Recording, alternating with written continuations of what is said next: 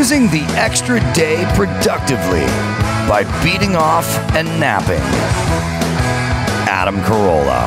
Yeah, get it on. Got to get it on. Gotta get it on. You gotta. Got to. Orny Adams in studio. Orny's got dates coming up. Hermosa Beach, California, Comedy Magic Club.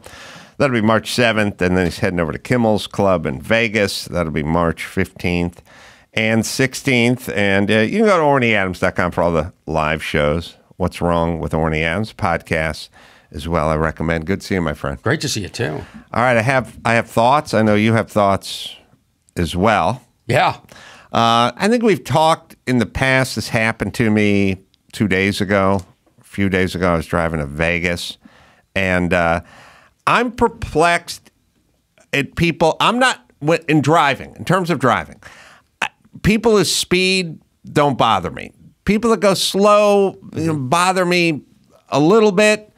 But the people that drive that are sort of agitated at people around them who are also trying to drive, it's confusing. Okay. It's confusing I need to an me. example, a solid example All right. for our audience. I'm driving. You're right. We got to paint the picture. Let's paint it. I'm driving to Vegas.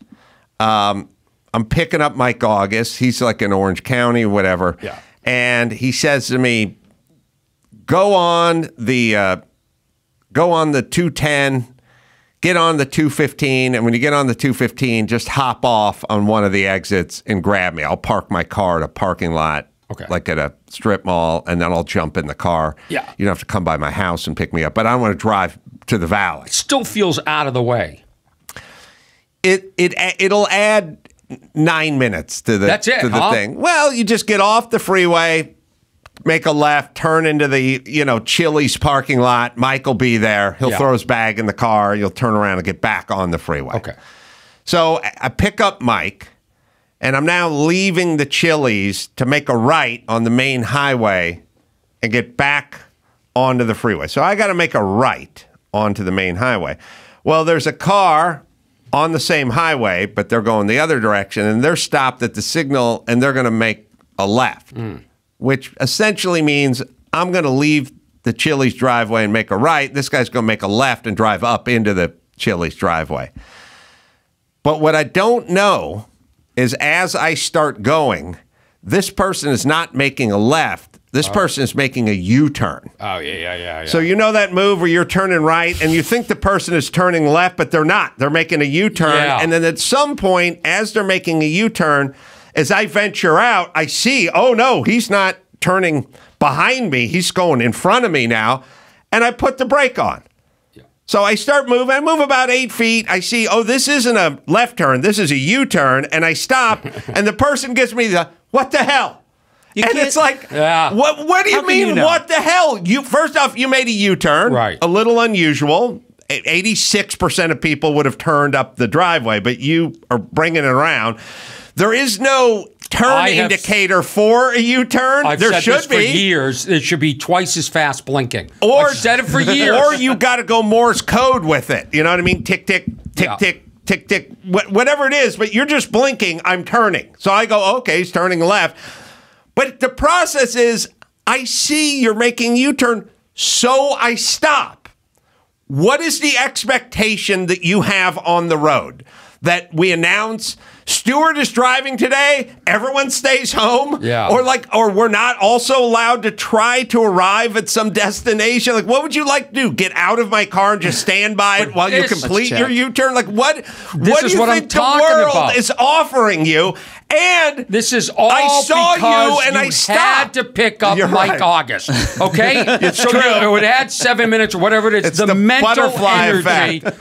It's 6 hours of mental energy for Mike August. I saw you do a very low percentage move on the highway, which is a U-turn, and the second I saw it, I just stopped. Who has right of way?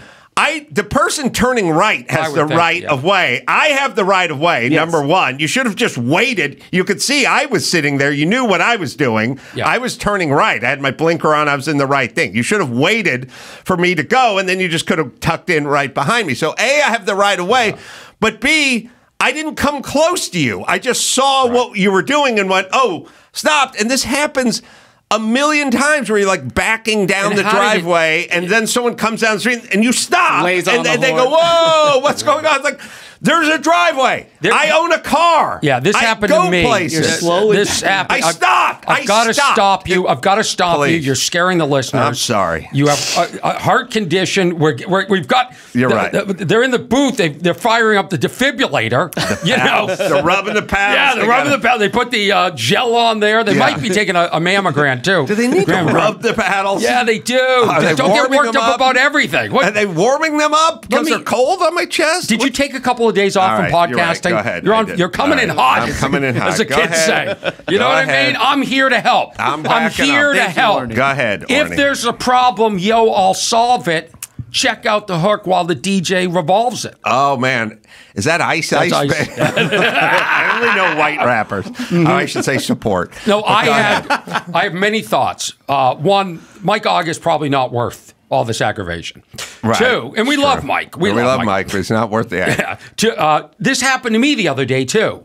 And I was completely at fault. I was trying to pull out of a street, and there were construction trucks on both sides. I couldn't see the people coming from my left, and the guy coming down was going so fast. Right. And I sort of had to inch out. And as I inched out, there's a guy coming from my left, and I'm like, I better shoot out. And then this guy comes flying down. So now I stop in the middle.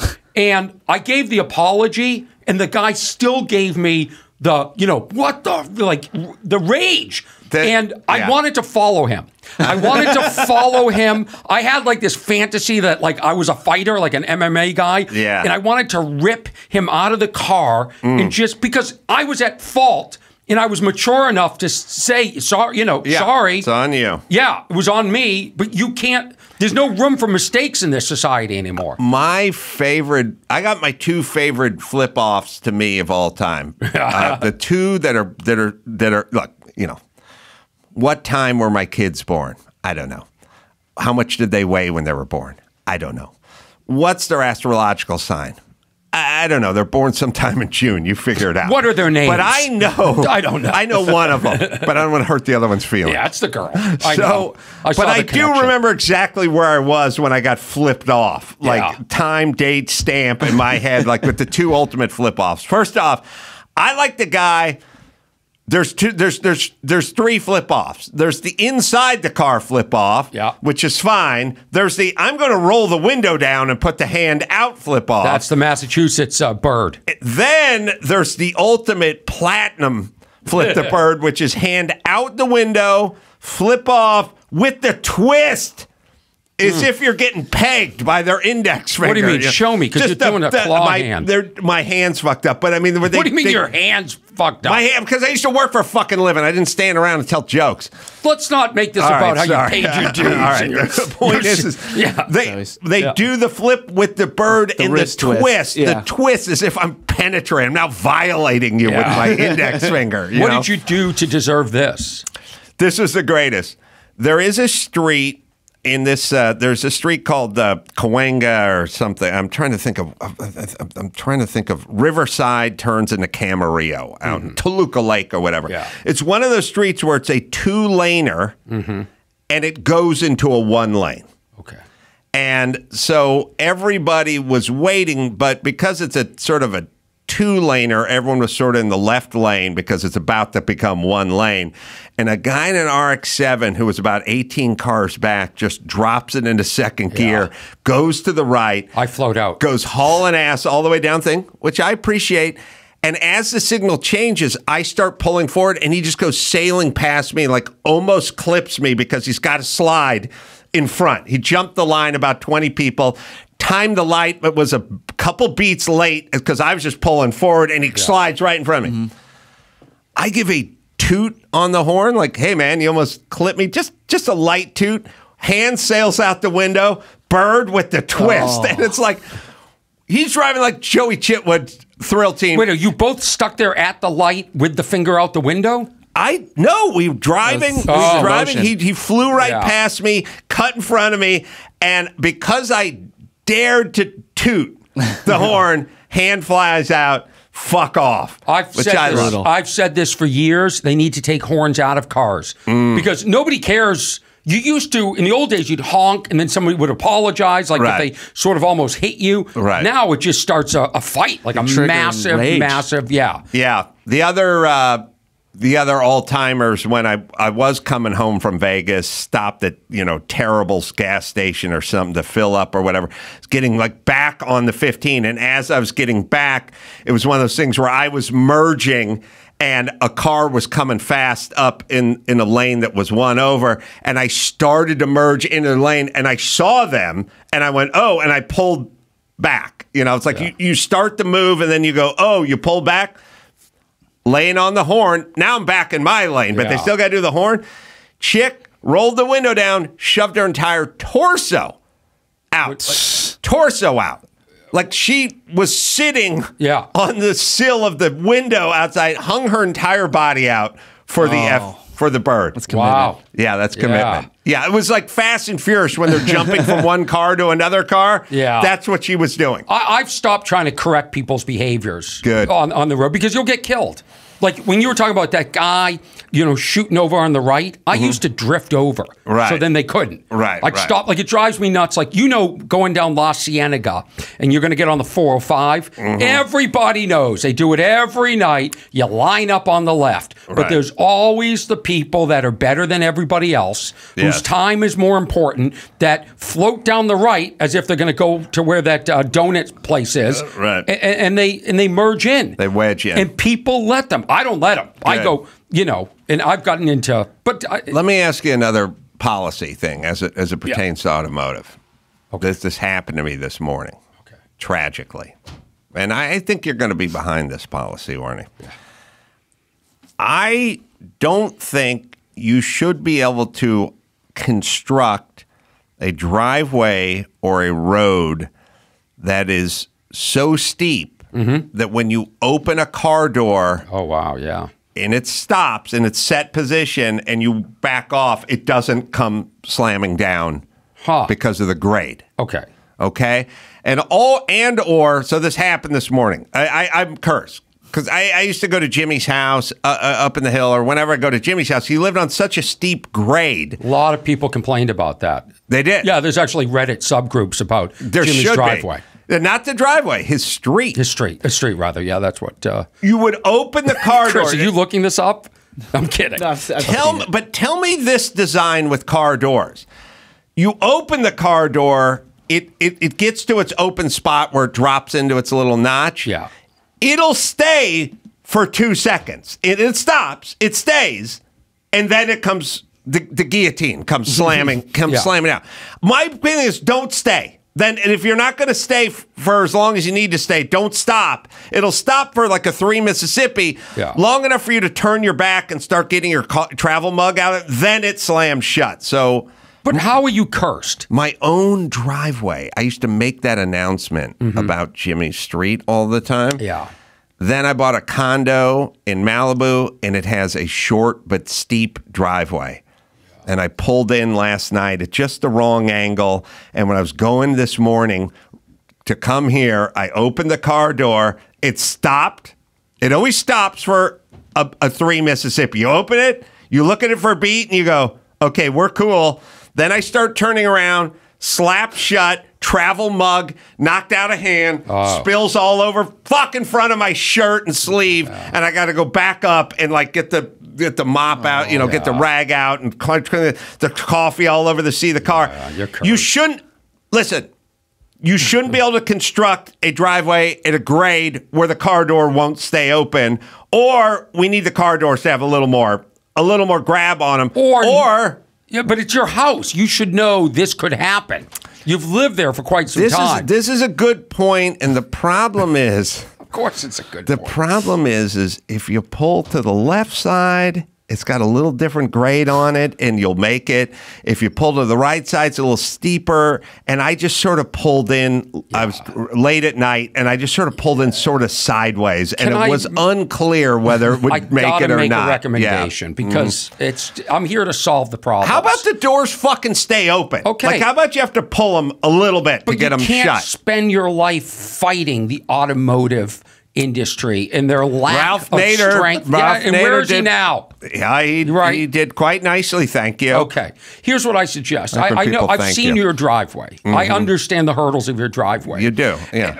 And you've this beautiful tree that goes over the driveway. You need to hang one of the ping pong balls, and it has to hit the middle. When it hits the middle of your windshield, you know that's a safe area, just like a garage. Yeah, they do that with tennis balls in garages. No, I think it's a ping pong usually. Did they switch it to ping pong? Yeah, I always thought it was tennis. It was tennis. Really? Well, because tennis balls are the universal ball that can be appropriated off the tennis court. Yeah. Yeah, for dogs. What else is there? Walkers. Yeah, why don't the walker people make the walkers with that option? Why are we having the old people pull out knives and slit a tennis ball? It just doesn't feel safe. A million times. It drives me nuts. And sometimes you see like they have a yellow ball and a white ball. Like they're not even matching balls. Your agree. balls have to match. Also, there's nothing that says there's no further away from tennis than a walker. Yeah. You know what I mean? Like, we're now drawing attention to your decrepit elderly body that's going to be in the ground in 6 months, but I'm thinking about tennis. But it isn't like one or two walkers you've seen in your lifetime. It's like 90%. Why don't the walker people figure it out? Okay. The other place the tennis ball is utilized. Yeah. Every single set that has the jib camera has the tennis ball on the bottom of it so they don't whack people in the head when they're walking past the jib. Yeah. Yes. You know what it's like? I'll tell you what it's like. If you ever go to a diner and they always have the same container of water, and it's got the water jug. It's not the jug, but what is it with the handle and the spout and the pitcher? The pitcher of water. If you ever go to a diner, they have the pitcher of water. It's got the ice floating in the top, and it's got a spout.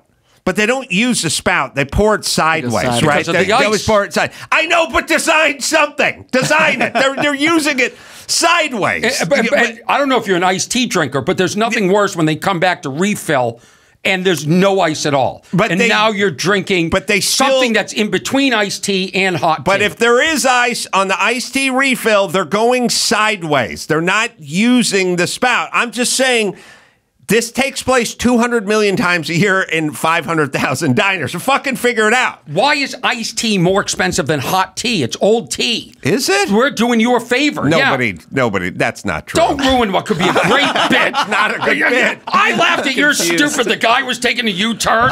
Nobody cared. Because the audience was dialed my out. audience. No one's had an experience. No, if we're going to be fair, we're going to be fair here. They don't. Iced tea's the old tea. Chris, do you think... I throw this to everybody. That's a bit, but not more expensive. It is more expensive. No, I think hot tea is more expensive. Okay, coffee. Iced coffee is more expensive than hot coffee. And if you go to like a Starbucks... I know that. At a diner? At a restaurant? Whatever. It's traditionally old coffee that you're serving. We'll accept this premise. It's like the crouton of beverages. The old coffee. Yeah. Wait a minute. Like croutons should be free.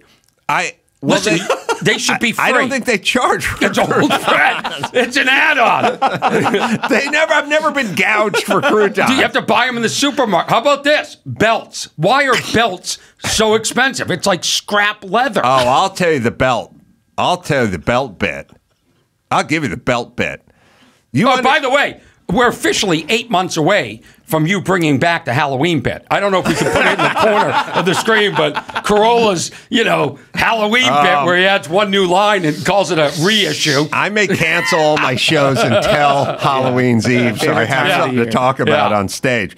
Let me tell you the problem with belt, and this is a real problem. The belt, and I found this out when I was doing the Man Show, I would go to the wardrobe guy, right? He'd give me the belt. He'd lay out your wardrobe, and the belt would come around your waist and just touch. The one end would touch the buckle, but it wasn't enough to go through the buckle and have 4 inches of whatever. Yeah. And so then I would go to Rodney, the very experienced wardrobe guy, and go, I need a belt. And then he'd go, the one you gave me is too small. And then he'd go, well, what do you got, a 34, 35-inch waist? I go, yeah. And he go, yeah, I got you the 34. But the 34 meant overall 34. It's so weird. You got to go up 36. For your waist. It's for you. If you order a belt that's a 36, it's for a 36 waist, not 36 overall. So why don't they figure it out and figure the shit out? No, if you're a 34-inch waist, the belt should be 36 inches, but they should call it a 34. It's right. wrong. So I would say to him, well, Rodney, wait a minute. I told you I needed a 34. He'd go, it's a 34. I'd go, it's 34 overall, which means I can touch it, but I can't use it. And then I went, is a 34 for a 34 waist, or is a 34-inch belt a 34-inch belt? And he went, I don't know. They're always like different. Well, nobody knows anything. But the whole point is we need to figure out this belt crisis because you order a 36-inch belt for your 36-inch waist, but it's enough that if it was electrified, you could make a spark in front of your navel, but you could never get it fastened. And I would like to just live in a world where whatever the belt size was, that was the waist size. And they figured out the extra 4 inches or the 2 holes you'd want to go past or whatever, but that is it. And I don't know what it is even now, and I'm scared to find out. It's still that way. You have to order a belt 2 or 4 sizes larger. I don't even wear belts anymore. I did a private show at. Have you been to this Terrania Ranch or whatever in Palos Verdes? Oh, Terranea. No. Yeah, it's gorgeous. Oh, really? It's gorgeous. And then I drove through Torrance. I'm not from Southern California, but I would move to this Torrance. Right. Nobody talks about it, so I think the real estate must be low, but it's cute town right on the water. But I wore a suit, no belt. I'm going no belt. No belt. No belt, no socks. No socks, no socks. Belt. A real F-U, a real right out the window, shaking bird to the corporate America. Take that, corporate America. Do you think, because I'm matching your energy today, buddy. I'm angry. I'm fired up. Do you think, and I'll leave this to our listeners with their great comments. They'll put the comments under the YouTube video. Do you think more tennis balls are used for tennis or outside of tennis? I would say outside of tennis at this point. There's enough camera jibs, walkers, and garages where you want to know where to stop than there are actual tennis players. Dogs, everything else. It's a great form of recycling. Do you know what I mean? Like I imagine the old people walking around with their walkers going to the outside courts and finding old tennis balls. I'm with you in that the First off, I think it's a slap in the face if you manufacture anything and it immediately needs to be modified when the person that purchased it receives it. Right. That just means you're not manufacturing it right. Yeah. You know what I mean? And the tennis balls that way. And how many... You mean the walker? The walker, sorry. How many people have been injured taking a steak knife and trying to shove it through a tennis ball? It's a countless emergency room trips. I think they actually sell walker tennis balls now. I think they're in the back of the pharmacy with the diabetes socks and the pill cases, so you know what day of the week it is. You know, that section. I used to do a joke about that. Like, you never see that wall as a kid. Right. You're just at the front. The older you get, the further back in the pharmacy you go. When you're a kid, you're at the front register. Next thing you know, you're in the foot section. You get older, you're at the blood pressure machine, and then the wall with the diabetes. So I imagine eventually a wall opens up, and they just drag you into an old age home. And you never return. Yeah. Yeah. You know what I discovered? Yeah, look at that. They make tennis balls. Pre-slit. Is that from a sex toy shop? They make pre-slit. You make an X into it. Yeah. And then you drop that, or it either means the tennis ball is dead or drunk, because that's always whenever you do the X. Well, listen, I found out that you and I actually agree on something. Do you want what we agree on or what we don't agree on first? Let's go what we agree on first. You and I have the same gripe. And I only found this out because Pete Holmes was on my podcast. By the way, Pete Holmes. You what? I love Pete Holmes. Yeah, I know you do. Guest of the year? Yeah. I mean, come on. He was really good. Come on. He's very Pete good. Holmes? He's really skilled. Is that because you think maybe he'll get another show like Crashing and he might put you on it? I mean, every move I make is strategic. Yeah, you know me. It's transactional. It's all transactional. There's no way Pete Holmes is a better guest than me. I'm sorry. He's so funny. He's so he's great. Yeah. He's great. Clever. I love them, but I'm me. Yeah. And somehow I found out it was leaked to me on X that I won an ACE award. I just assumed. I don't even know what I won, but I just assume I was guest of the year. Sure. That's all the chatter on the internet that I'm the guest of the year. Come to find out, it's Pete Holmes. Yeah. He's a really great pharmacy bit that he he does this whole where you're at in the pharmacy by what age bit, and it's really funny. Boy, I'm sure the voting thing. Who votes? You and Chris and the guys in the booth? I mean, I stay out of it. There's a board. Oh, you do? I do what Joe Biden does with his Justice Department when his Justice Department is looking into his son. I just stand back. And by the way, I don't know what's going on with your left hand with your pinky, but you're starting to look like you got Joe Biden hands. My hands have suffered quite a bit of trauma over the years. I bet the staff is like, we got to find a guest of the year that didn't upstage Adam, that made Adam feel good. Like, it's not anybody like me that challenges you, right? No. I mean, we love Pete. We love Pete. Probably came on and gushed over you. On my podcast, he compared me to Carlin. So I'm sure he's probably compared you to Jimmy J.J. Walker, something like that, you know? All right. So you're going to tell me there's something we agree on. Yeah, we do. So he brought up on my podcast that you get upset about some things that he doesn't think is rational. And well, I said to him, I use Waze and I enjoy Waze. Yeah. I had to drive to Las Vegas and come back from Las Vegas, and I used Waze to go, what time should we leave? Would it be better to leave mid-morning or earlier in the morning? And what time shall we return? And it was very accurate and helpful. And he's somehow taking a principled stance against Waze, and I don't understand it because it's been a mitzvah in my life. And this is the guest of the year. That's right. All right. But go ahead. So he said, Adam gets all fired up. He didn't say Waze about people putting stuff in his trash cans. And I get so angry. I put out my trash cans at nighttime, and I almost pick them up immediately after they're picked up. And people are putting their bags of dog shit in my trash bags, in bins, and then it smells. Yeah. I've gotten to this argument many times. Years ago, I would argue with Paul Bryan. Now, there's a lot of people in this world where you go, does he really think it's, or I go, I don't know. He could have just been arguing, because a lot of people in my life just argue with me. I don't know how they really feel about stuff. But what I was saying is when you take your dog for a walk and you pick up the poop bag and you throw it into an empty garbage can, that then means that guy's going to drag the garbage can with your poop in it for a week, and it'll sit in the hot sun in the San Fernando Valley, and every time he empties the garbage, he'll be greeted by your dog poop. Yes. And it smells vile. If the thing is full, that means it hasn't been picked up yet. And yes, you can set it on top of a pile of leaves. I disagree. If it's full and it's out, then it's going to get picked up.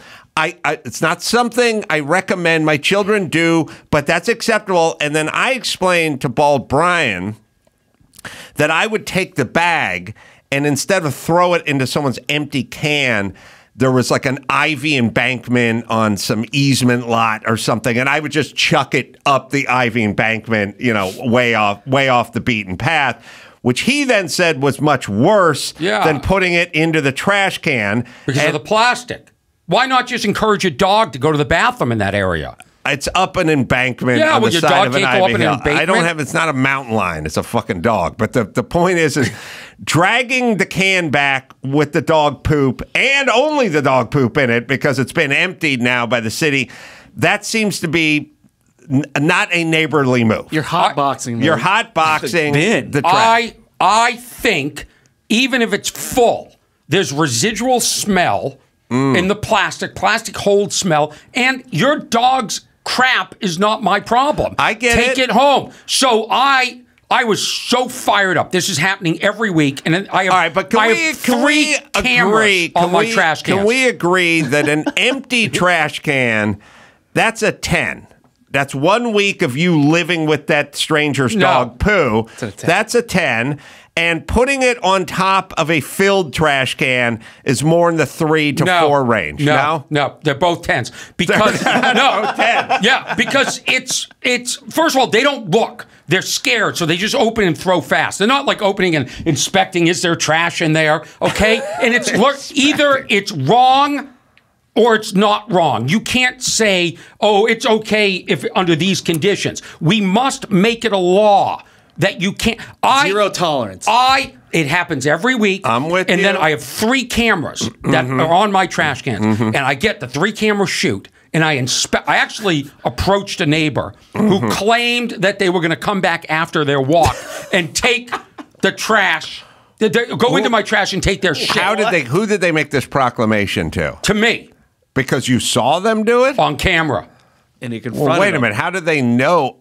You confronted them. I'm sorry. And they said, I was just holding it until I came back. My blood pressure, when I see it in my trash can, I start looking at all the angles. I can't watch it fast enough. Right. I have a neighbor that has 2 other cameras that's on it. Like I'll do a Hollywood edit of this thing and send it to the neighbor. Get a score and a sound mix. Yeah.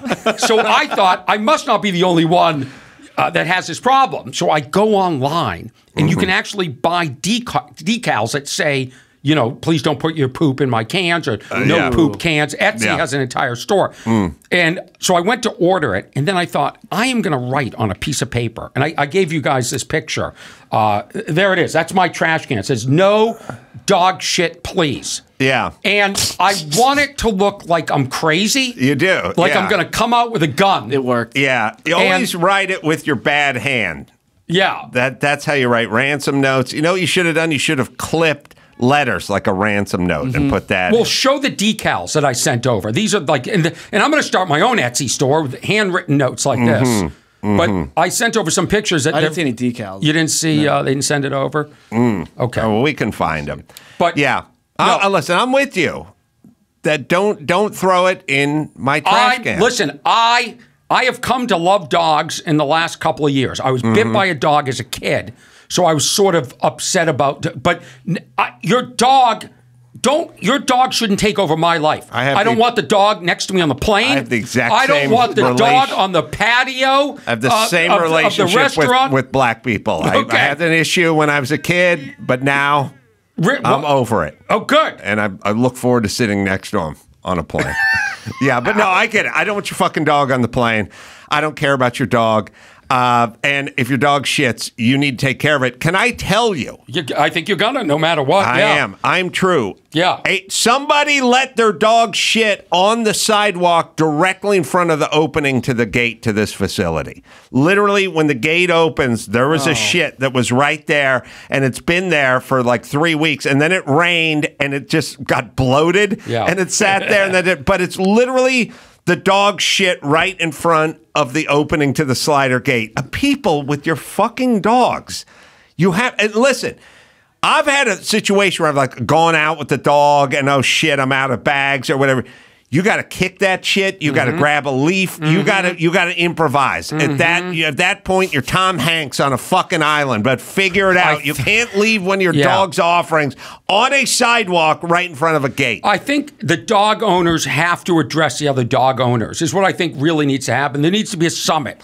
But what if there was some sort of exchange program where I could drop my dog shit off in your trash can, but you that's fine. could drop your dog shit off in my trash can? If there was an understanding, yes. I'd be fine with that. I don't have a dog. I don't want your dog. Is there any way you can get some dog shit so we can make this happen? Yeah. Without a dog. Yeah. I just, for some reason, I don't like people putting stuff in my trash bins. You talk to your neighbor. Yeah. And your neighbor explained... Two of them, that they were coming back. No, one said they're coming back, and one said, I have a beautiful landscaping around my house, and this dog kept urinating. And I said, could you wait 20 feet where there's an open hill? Right. Could you just pull the dog a little? Right. So that she was very apologetic, that neighbor. That's the good. other neighbor said that they were coming back for the bag. Right. So they're going to reach into my trash can. Insane. Yeah. Like maybe the guy tucked it in a Lean Cuisine box or something, was going to bring the whole thing out like an envelope. No. I understand. Tell me this process, if this is okay. Yeah. I have done this. I have gone with my dog and taken off down the road with my dog, and 1 block after a 2-mile, what's going to be a 2-mile walk, the dog squatted one, right? Mm-hmm. Then I bagged it, tied it off, and set it against the curb in the gutter, because when I come back, I will retrieve it. Yeah. And have had a situation in the past where I have done that and then came back another direction, or it got dark or something, and I realized when I got home I left the dog shit on someone's curb, not on someone's curb, but the street. And the next morning, I went back when I was driving to work and just pulled over and got it. Now it's an issue because it's in the car. Yeah. But the point is where are you on setting the bag down? The problem is the retrieval is probably only about 40 or 50%. It's a low percentage. But my choices are going on a journey with this bag. Can I tell you the solution? Of shit. Yeah, I'm going to be Jack Kerouac with a sack of dog shit, exploring the country and or putting it in someone's trash can. I know the solution. I'm going to allow Chris to have a moment to say what it is. Oh, you have to deposit something valuable along with the dog. Tie it to the leash. Credit card, driver's license, like a bowling, your left shoe. Just so put a shoe down there. Yeah. You're coming tie back. it to the leash. I don't travel with an extra shoe. Would I have to take off one of my shoes? You have to take off your current shoe. Yeah, how convenient. You walked home a different way that one night. No, what happened was I think it got dark and I forgot about it and I walked past it. I panicked and I walked past it. And speaking of dark and walking down the street, these trick-or-treaters are... Oh, wow! I mean, give me a break. Wow! We got to start preparing now. They're bussing in. They're gerrymandering. They want my Twizzlers. They want full-size candy. Go to the barrio, bro. Earn it. I'm just saying it builds character. I told my son, my sons, I made them trick or treat in the crap neighborhood that my kids, blah blah blah blah blah. All right, so do you want to hear my 911 story? Put it in someone, but we agree. Yeah, and for some reason, guest of the year, Pete Holmes. Yeah. Does not sign off on it not being okay to put your dog shit in someone else's trash can? He thinks that you're absolutely crazy, that when you lift the top, are you sniffing it? But I get it. It's not. You get hit in the face. It's not up to you. I think it's just because Pete has never had that happen to him. The people first have had off, it happen to him. During the summertime, if you're in the San Fernando Valley or in SoCal and you drag those cans to the back, you don't put the can indoors often. It's just sitting out. I do. If that thing is sitting out in the sun and it's July or August in L.A. and the San Fernando Valley, the inside of the can's 130 degrees. Whatever's in there is cooking. In your garage, it's just as hot. Yeah, but when it's hit by the sunlight, and most people park it next to the fence on the side of the driveway. It's getting hit by the sun. No, there should not be a shit offering that you drag back onto your property and park in the sun. I figured out what Pete said that really upset me. He said, he goes, no, I win it every time I'm on. Guest of the year. Is he a multiple? Really good. Really? He could be the goat. Wow. Yeah. I need to study Pete Holmes' appearance. Break that film down. You obviously haven't. I'll practice. Oh, man, Adam, you look great. You've lost a lot of weight. And yeah. I'll tell you, when I saw you do stand-up, man. Blown away. Yeah, I was blown away. Did you hear the Halloween bit? Yeah. Oh, yeah, the Halloween bit. Most original, greatest bit ever. Yeah, because no one else has a bit on Halloween. Richard Pryor would have loved that bit. I don't know. I don't know if that. I think that bit was too good for Pryor, Pete. Yeah. I'm sure it's a lot. What did I win for? Probably a segment that made Adam look good, right? Yeah, it's called Fluffer of the Year. Yeah. All right, 911 call. Okay, so I have now called 911 4 times in a calendar year. Wow. Okay. I've never lived in a city where I lived in Manhattan. I never had interaction with the police. Yes. Okay, so I call. Okay, so what happens is they keep cutting the copper wires in the neighborhood for the cable. Right. And they sell it.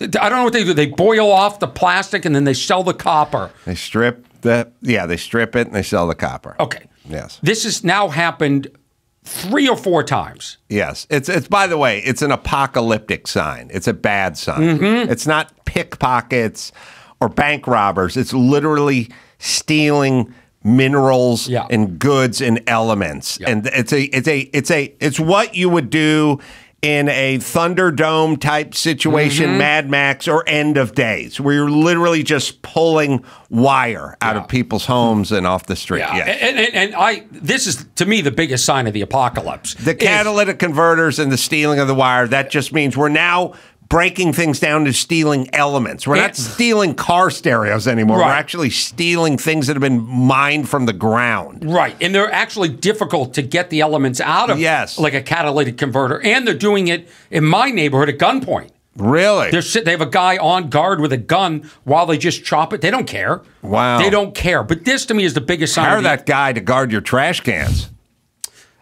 Listen, if that sign says, we have a crazy neighbor, that's all I wanted to say. What if someone put a sack of shit right on top of that sign? They will. And I'll have a 3-camera shoot. And believe me, We'll see at Sundance. I'm this close to snapping. So please. Yeah. All right. So you call 911. No, but here's the biggest sign of the apocalypse. It's a leap year and nobody's talking about it. We've dialed out. Yeah. We don't care anymore. Leap year used to bring us together. They used to be like excitement. Yeah. They would explain it. They would talk about how we rotate around the sun and there's an extra quarter day. Yeah. Presidents' birthdays, leap years, it all used to be something. Yeah. Now we don't care anymore. And I know a lot of people want me to be president. I don't want it.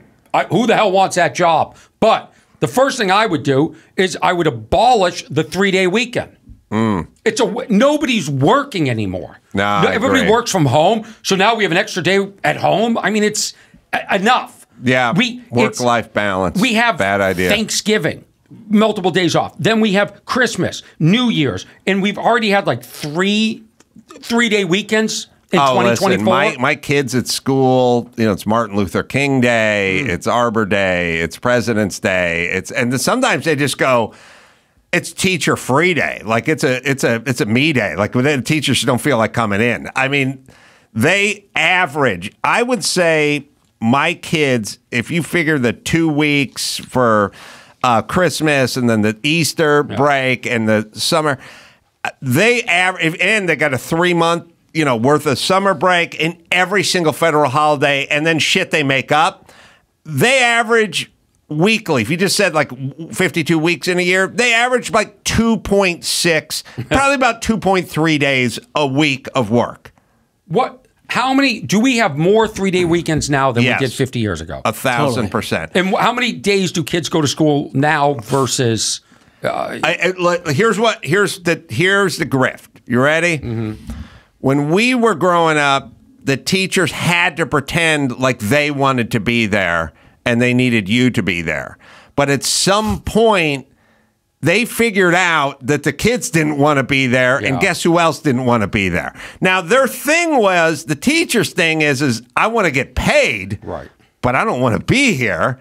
And then they say to their constituency, it's essentially their clientele, they go, it's like if you worked at a Starbucks and you said to everyone who was at the Starbucks, do you guys really want to be here? And they went, no, not really. I used to teach comedy traffic school.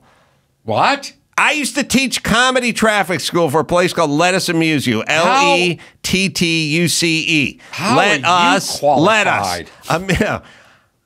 I could say to any one of those fucking students who were supposed to be there from 8 a.m. to 4 p.m., I could say to the entire class at noon, do you guys want to go home? And they'd all go, fuck it, let's go home. And I'd go, yeah, I want to go home too, because I want to get paid, but I want to fucking sit here at a YMCA in Arleta on a Sunday until 4. I could say to them, let's go home. And they'd all go, fuck it. And they would all leave because everyone in the building wanted to go home. The teachers, I realize now, want to go home as bad as the students want to go home. So who's watching the hen house? That's what's happening. Who's wagging the tail of the dog? That's right. Yeah. All right. Yeah. Orny's working a lot.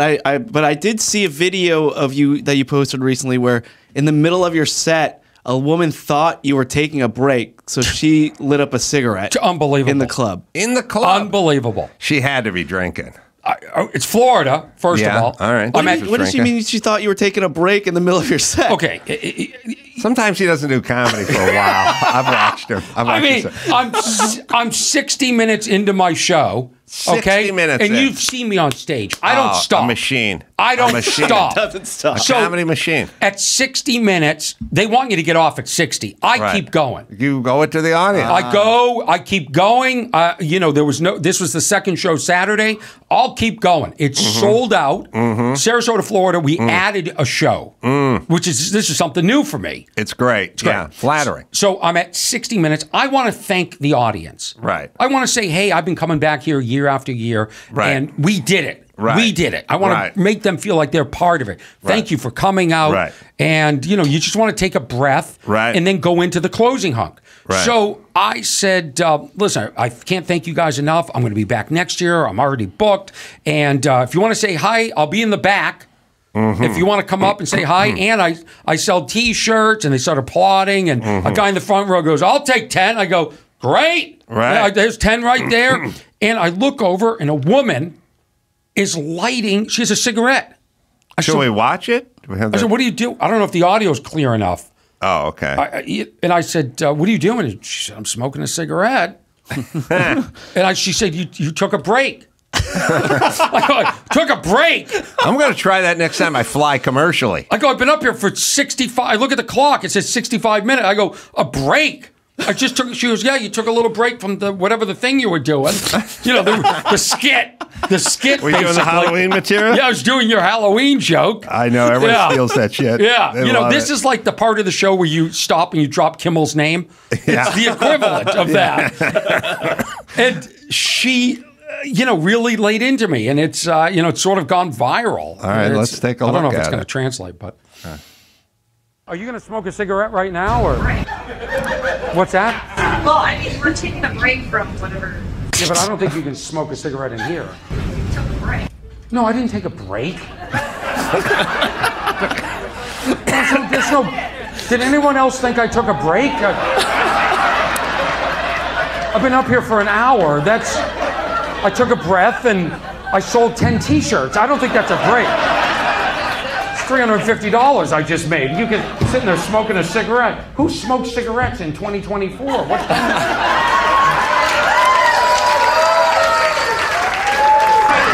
You're trying to quit? Yeah, it doesn't look like you're doing a good job. Is this your wife, sir? Yeah. Yeah. Isn't marriage wonderful, just like these people say?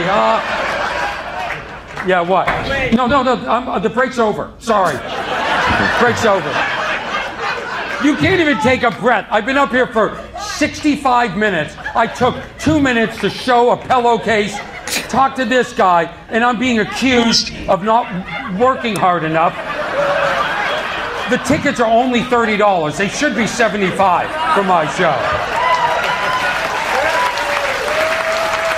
Yeah, there's a clock. I was in Florida. A lady, they're old. Some people are old. Yeah. The hamburger didn't come out quick enough, and then the lady canceled the order. I saw the whole hubbub. Right. And then 10 seconds later, the burger came out. Right. And I sent it. I go, she doesn't want the burger. Right. She canceled. And I took somebody else's burger and gave her that burger. That's the kind of crowd work that people come to expect from not the guest of the year, but Orny Adams. What did I win for? I don't know. All right, listen, we need to take a break. We got a little bit of news. Haley Joel Osment is going to come in a couple of few. So we'll take a break, come back with Orny and the news right after this. You're about to hear a preview of The Jordan Harbinger Show with the world's best counterfeiter. How long does it take to print $250 million? 5 months. It needs to be worthwhile. It's going to need to be perfect. 12,500 kilos, or over 8 Toyota Camrys, or 6 Ford F-150s. That is multiple metric tons of cash. You must have been stoked, man, because you knew you were going to put $20 bills all over all of that and then just never work again. Yes. By design, there are people specifically looking for you all the time. This is all they do. You can tell them whatever you want. They're not dummies. I mean, this is as high as it goes. This is top of the line. For more on how Frank Barassa printed his own fortune and got away with it, check out episode 488 on The Jordan Harbinger Show, anywhere you get your podcasts. I love pet names. My favorite pet name is Pumpkin. I want to meet the first guy who had the guts to call a girl a pumpkin.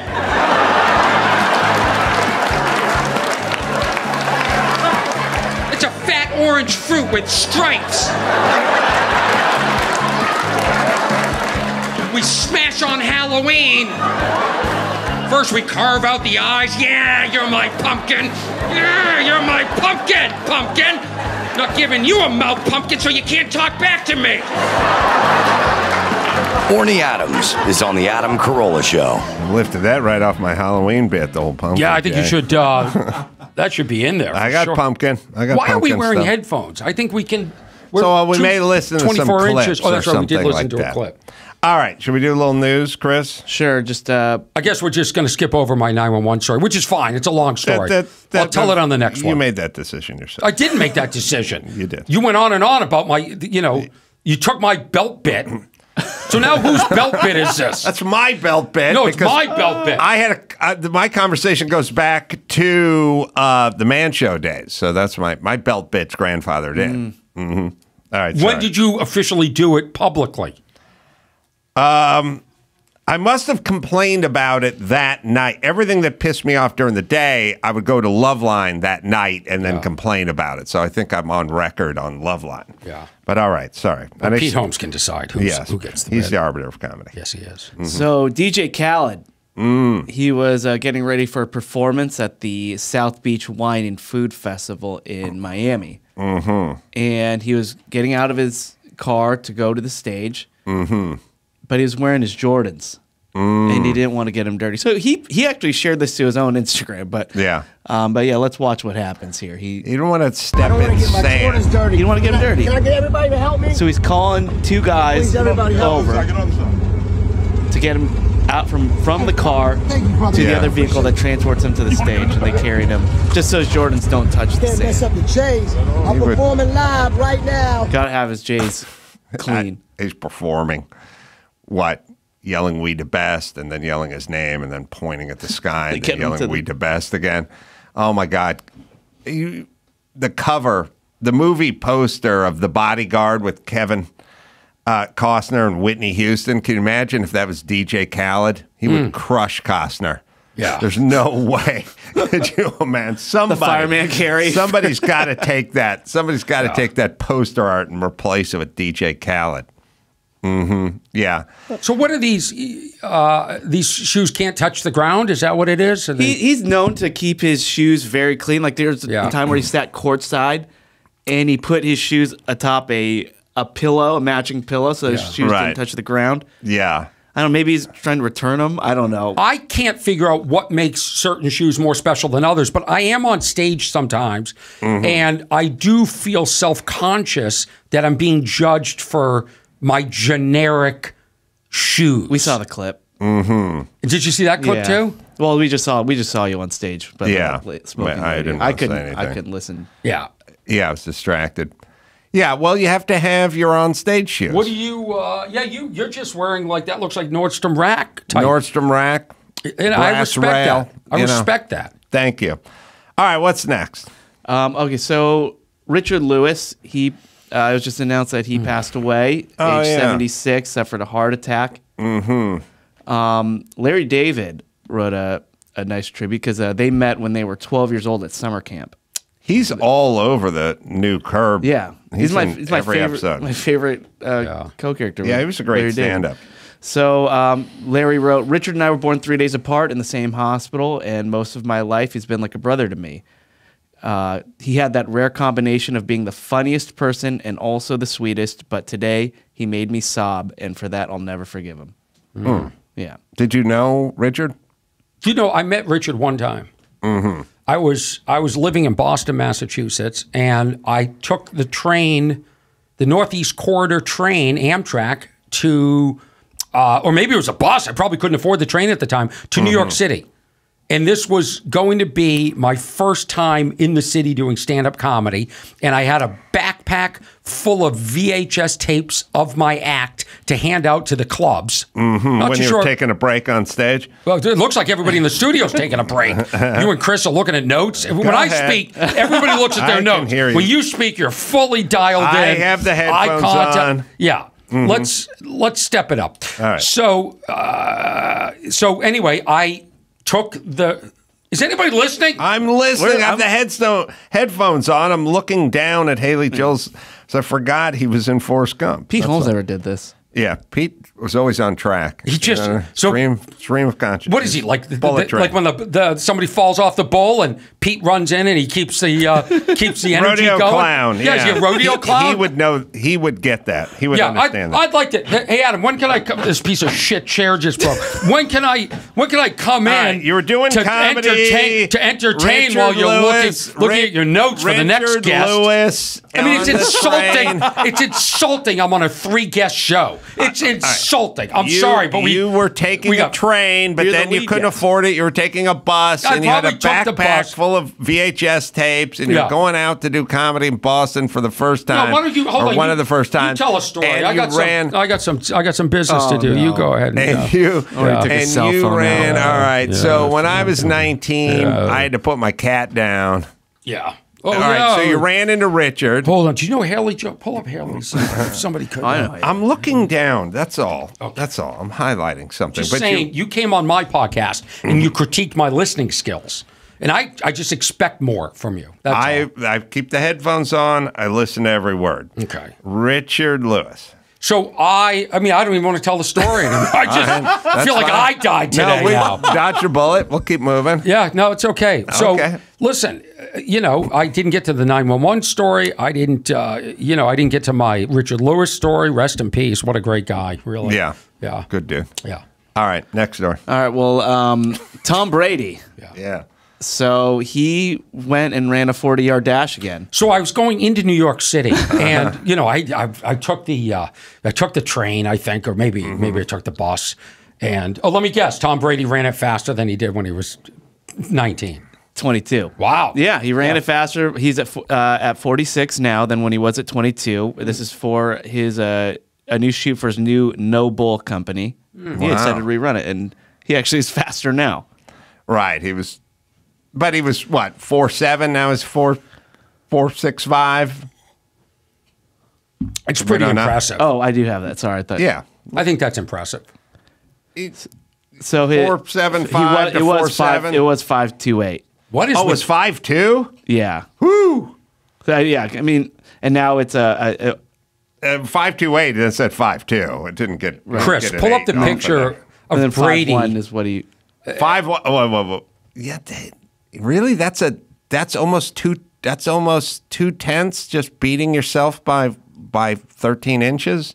Yeah, but that seems weird to me. He's 24 years older than that. I mean, that is remarkable. It's impressive, but he ran a 5.2, which is about as slow as you can run a 40 in the NFL. First of all, the shoe technology has come a long way. Yeah. He might be running on like AstroTurf now, which maybe has more grip. These are all things to take into consideration. You know what I mean? He's got the anger of having to divorce Giselle and watch her on different islands with different men. Right. That would make me run faster. Yeah. You know what I mean? What, Chris, so it was 5.28 versus 5.12. Oh, 1-2. But look what he looked like at the Columbine.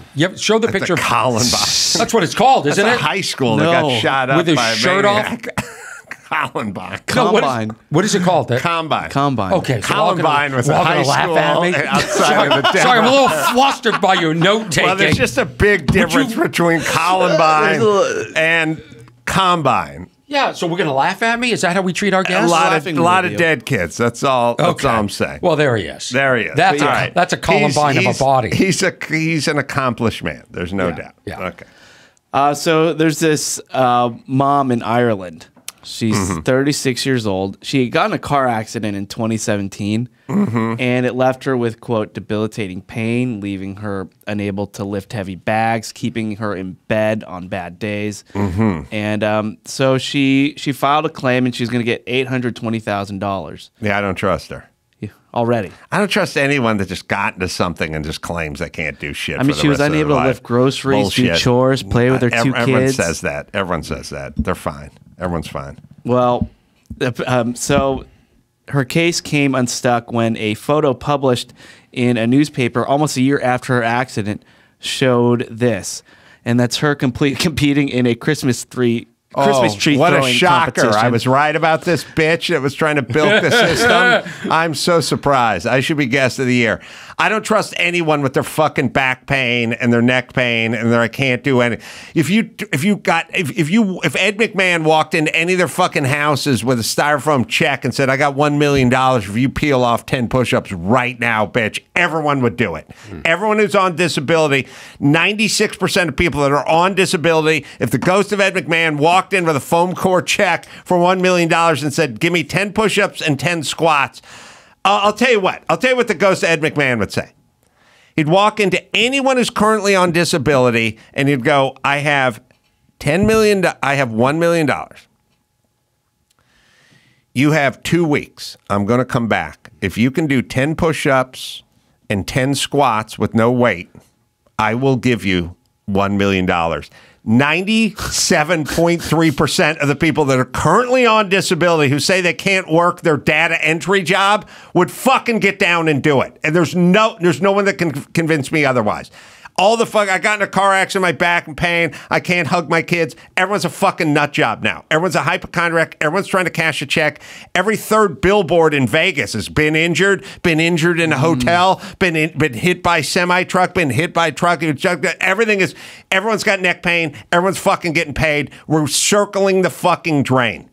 We are circling the drain. You're missing the bigger point of all of this.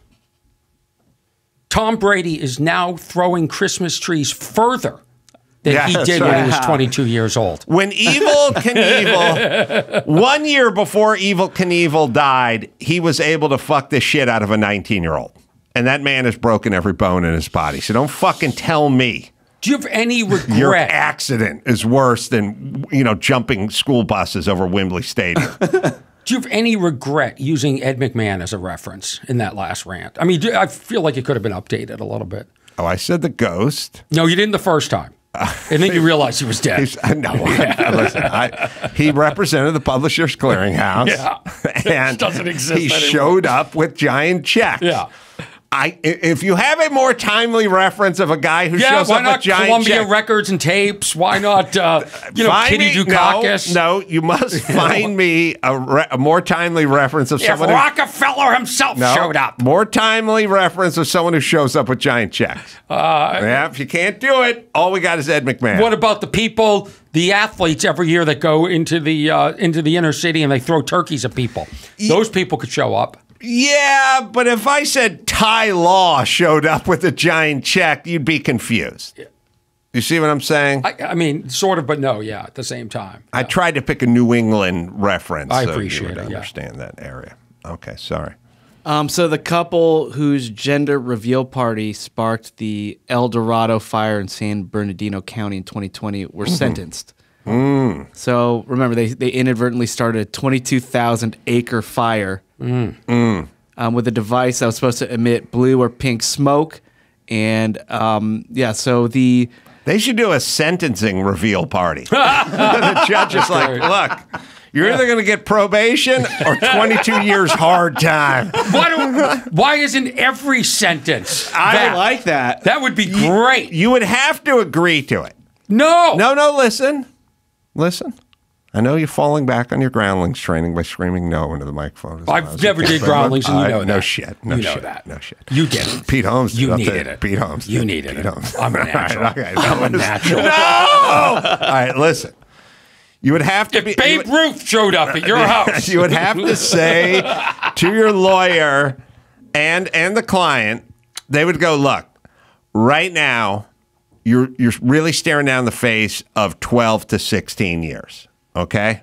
That's pretty much what you're looking at right now.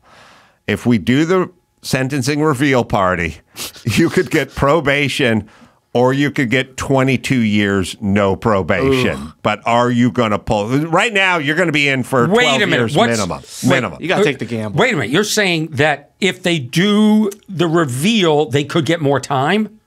Or less. I don't feel like this doesn't need a re-explanation. No, it's just confusing. Why it's not confusing. You'd have to be probation or more time. No, this doesn't make any sense. It was funny in its original incarnation. Here's the scenario. Okay, it's funnier. Here's the scenario. You are looking at 12 years. Yes. But you want to do the reveal. You want to do the mandatory reveal party or the reveal sentencing reveal. Then according to your logic, you either get probation or 2 years. No, because then who wouldn't choose it? Like I said originally, it's got to be more. Every verdict should be a reveal party verdict, and then I agree. Legally, it would be difficult to push. Why? They pull a thing and it says, how many years or guilty, red for guilty, green for not guilty. Come on. Yeah, okay. I think in order to expedite this, you'd have to agree to these terms. That's what I think. Although I would be happy with a reveal for any sentence. Me too. I think any sentence, red, green, and then you get the details. Mm-hmm. That's what I think. Mm-hmm. Well, if they would have done the reveal, it would have been red, and the guy was sentenced to a year in county jail, 2 years of felony probation, community service. The woman, 3 misdemeanor counts of recklessly causing a fire to another's property, and sentenced to a year probation, and they had to pay victims restitution. A year probation, but she doesn't get time. Right. Why don't the chicks get the time, like the dudes get the time? And also, women live 7 years longer than men on average, so they should get more time. Yeah. The ratio. Statistically, yeah, like if you're going to sentence a dog to a crime, you'd have to use dog years. It wouldn't be fair to use people years for a dog. Right. You know what I mean? I agree. We agree on some things. Right. All right. And they have to pay victims restitution of about $1.8 million. Oh. All right. Haley Joel is here, by the way. It should be noted. He's got a new movie out. Good dude to talk to. Sorry, I was reading up on him, while Orny was waxing on about one of his many, his comical stories. So we're going to swap Orny out for Haley? Yeah. Oh, okay. All right. Let's get a real guest in here, Wow. See what we can do. Well, this has been such a pleasure. I thank everyone. It's always fun. It's always fun to come in and hang out and, Yeah, mix it up. I love whenever you come in. Kibitz, as your people would this say. Is great. Yeah. Oh, no. He's got plugs. So let's do that. Yeah. Hey, the podcast, What's Wrong with Orny Adams. By the way, guest of the year, Pete Holmes. On this episode. Wait a minute. I did on this episode. On mine. On your episode, that's where I bring home the jewelry, right? Yeah. I was a guest. You were not guest of the year. Well, better than Pete. Pete... There's a lot of back and forth. Watch the clips I put up on the internet. It's really, he's good. Oh, no, he's good. But let me explain what happened. Yeah. It's like Muhammad Ali was great, right? But his fight with Smoking Joe Frazier almost killed him. And he just left it all in the ring, and he was never that again. He was a former shell. I mean, he had it with George Foreman. I don't know, Zaire. I don't know where he was in Manila. He was done. He was depleted by then, and he never really regained that form. And Pete Holmes comes in here, leaves it all. Just leaves it all in the hair, and then goes onto your podcast. And he's Ali fighting Holmes at this point. He's still recovering. He was a shell of his former great self. You know what he said to me? But I come on your podcast and I'm in peak form. So no, you were in peak form. You were great. So that's why I get guest of the year on your. Pete said to me, he said, I got to tell you something. It is what a joy and so easy to do a podcast where the host isn't looking down, writing notes every time I'm speaking. Like, do they know to cut away? Like on the video, they know not to have a 2-shot of you, writing shit down about your next guest. I thought you were taking a break. I was going to light a cigarette and read my notes. All right. Do we have a system for getting me out of here? Yes. I just let myself out? No, we'll take a break. To quote the great Ed McMahon, get your dog spaded and neutered. Yes. Yeah. Spaded. OrnyAdams.com is where you go for all the live shows. Yeah. And we'll talk to Haley Joel Osment. Comedy Club for the Netflix's Joke Festival. Kabuka, Karabu, whatever. I'd sing your notes. Oh, it is? Yeah. No, I didn't glance at them. Kookaburra. Yeah. Kookaburra Lounge? Yeah. Oh, okay. May 4th in Hollywood. Oh. When are you doing it? Because I saw you on the calendar. I'm not sure. I got to find that out. Am I not looking at that? Do I not have that on my thing, or am I missing it somewhere? What do you have? You have the Comedy and Magic, March 7th. Is it not on mine? I have it on mine. Oh, where is it? Yeah, let's read these plugs. Down the thing? Your plug. All right, listen. We got a real guest out there. We can't make him wait. Is it on mine? No, it's not on yours. That's weird that we got two different ones. Yeah. That's weird that things are screwed up here. No, it's not weird. It's, I know. All right. Situation normal. We'll take a break. Love you guys. Talk to Haley right after this. Let me tell you about Morgan & Morgan. It's 2024, so let's talk about something important.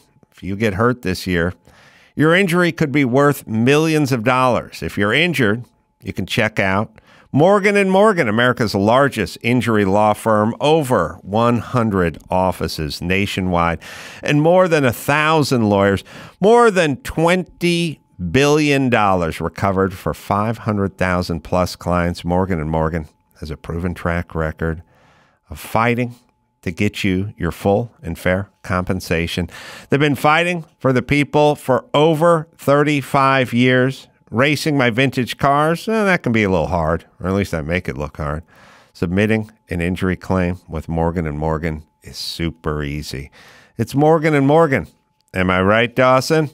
If you're ever injured, you can check out Morgan & Morgan. Their fee is free unless they win. For more information, go to forthepeople.com/Adam or dial #law, #529 from your cell phone. That's forthepeople.com/Adam or #law, #529 from your cell. This is a paid advertisement. The Adam Carolla Show presents Haley Joel Osment's birthday cocktail party for April 10th. Let's see who's invited. Let's welcome the King of Scotland, James V. Here's the Commodore of the U.S. Navy who opened Japan to Western trade, Matthew C. Perry. Here's the founder of the Salvation Army, William Booth. Let's welcome the namesake of the Pulitzer Prize, Joseph Pulitzer. From MASH and Dragnet, actor Harry Morgan. Legendary actor Max von Sydow is here. Actor Omar Sharif is here. Here's Hall of Fame coach and legendary sportscaster John Madden. Also from the NFL and Monday Night Football, Don Meredith. From the Whalers, here's Bunny Whaler. Steven Seagal just walked in. From the Stray Cats, here's Brian Setzer. From Sons of Anarchy, Charlie Hunnam is here. Let's welcome singer Mandy Moore. From the latest round of Star Wars movies, Daisy Ridley. Haley Joel Osment is on the Adam Carolla Show. The movie is called Drugstore June. It's available now in select theaters and digital distribution to be announced soon. It's quirky. It's got some Juno in it, I would say. Speaking of June, funny, and Haley's great in it, and I'm always happy to see you working. Thanks, man. Nice to see you. Yeah, I don't know why, but, you were so known as a young child star, and usually doesn't work out. And, but, it's a great Danny Bonaducci told me once. He goes, they always make this thing about the curse of the child star, and now they're all junkies and drug addicts and, whatever. Everything's a mess. He goes, but think about all the dudes you went to high school with. And I'm like, yeah. And think about all of the ones that became a mess after high school. I'm like, that was pretty much all of my friends. And I'm like, oh, so you're right. The ratio is about the same. We just know about it. But I always loved seeing you work as an adult. Oh, thank you so much. Yeah, I guess the The percentage is about the same going through those high school classes. Yeah. And I mean, Sixth Sense, and I loved you in Entourage too. Oh, thank you. Yeah, I had a good time on that one. I don't even want to call it a guilty pleasure because I think it's actually really good. But I've just always loved Entourage. I love the movie, and I love you in the movie as well. Yeah, those are fun guys, and getting to work with Billy Bob as my dad in that movie too, which was a joy. Yeah. I don't know him well at all, but he just seems like a dude. Absolute dude, yeah. And he and I discovered that we're in Glendale right now, and I lived in a street in Glendale when I was 32 years old, and he lived on the same block when he was 32 years old.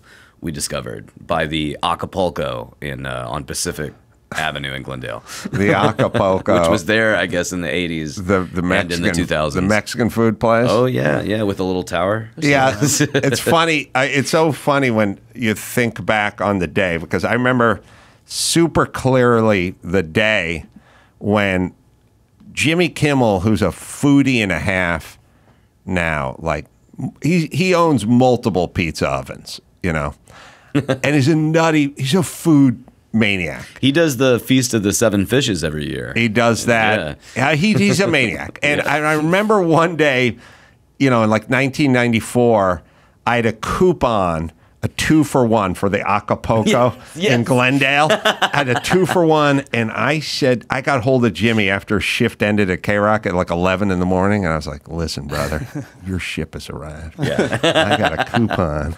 2 of us are going to eat at the Acapulco in Glendale, and only one of us is going to have to pay. And he's like, I am so there. Sizzling fajitas. He would want $3.7 million now to go with me to the Acapulco in Glendale and eat a full meal. But, so, you know, everyone wasn't always a foodie.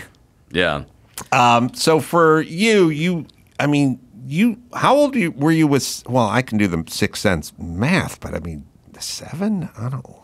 How old were you? I was 10 when we shot it and 11 when it came out. And Forrest Gump was? I was 4 years old. That was 92, yeah.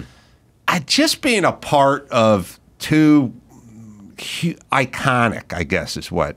There's good movies like, you know, then they win Academy Awards, and you know, there's plenty of them, but you'll never like Moonlight won an Academy Award, but my son is never going to see it. You know what I mean? He might, you know. He may. Right? His gentleman friend may introduce him to it. He should.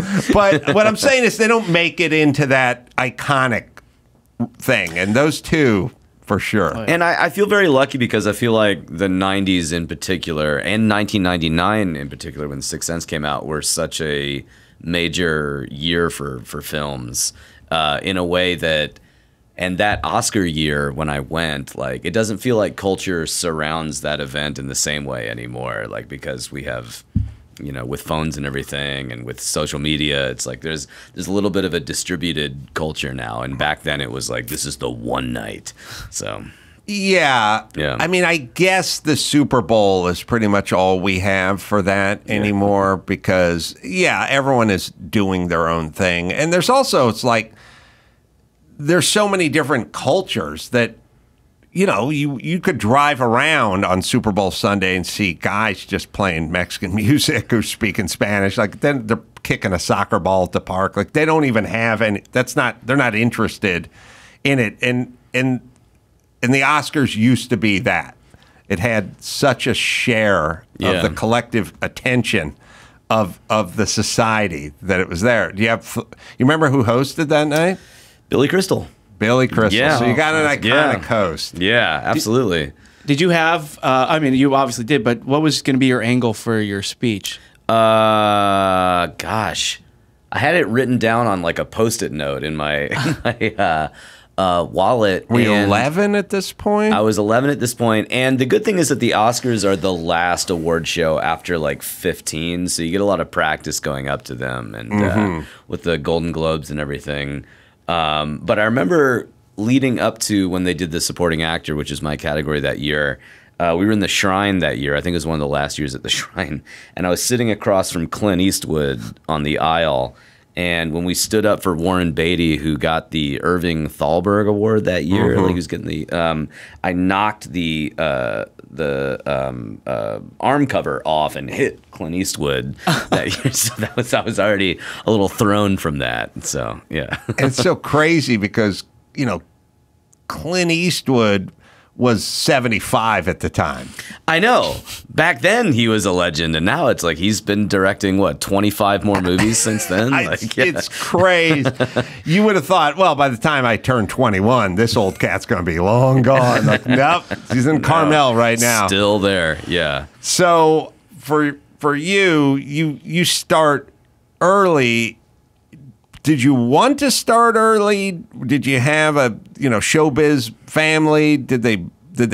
I mean, obviously, at age 4, you can't go out on auditions unless somebody thinks it's a good idea in the family. The way that it happened was an accident, and in a way that would definitely not happen these days. I was at the old Ikea in Burbank, shopping with my mom, and there was a casting booth in front with 2 women taking Polaroids of kids going into the store, which seems a little suspicious now going back. But they took a Polaroid of me, and then I got a call, I guess, from the number we put on the Polaroid, and I got a commercial for the Bigfoot pizza from Pizza Hut. Ah, the big one. Yeah. And the casting director from Forrest Gump saw that commercial, and so things kind of went from wow. there. Yeah. God, it seems so analog. Yeah, very, very analog time. Everything is so digital now, but it's also weird that we were able to do all the things in an analog way that we do in a digital way now. Like how much was actually got accomplished.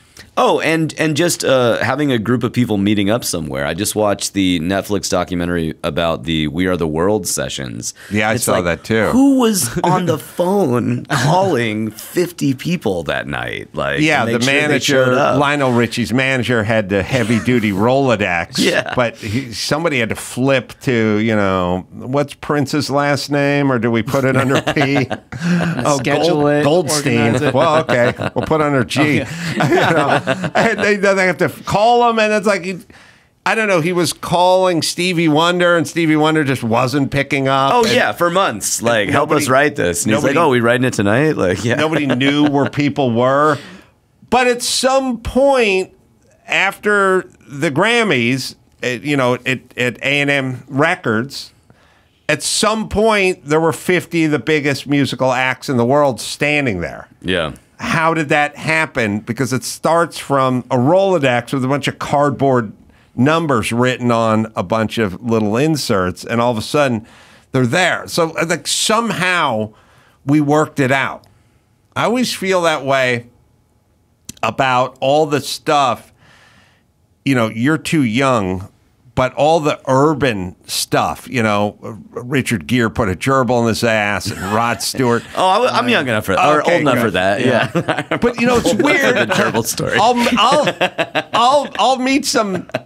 I'll talk to some guy, and I'll go, "Where'd you grow up?" And he'll go, "Brattleboro, Vermont."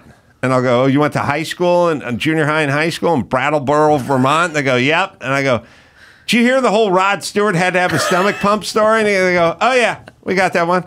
And I'm like, "How the fuck did it make it to Brattleboro? How did those things happen back then? Did they work? Marilyn Manson's rib. Yeah. Right. Yeah. How did those things pre-tweets and texts and Twitter and Facebook?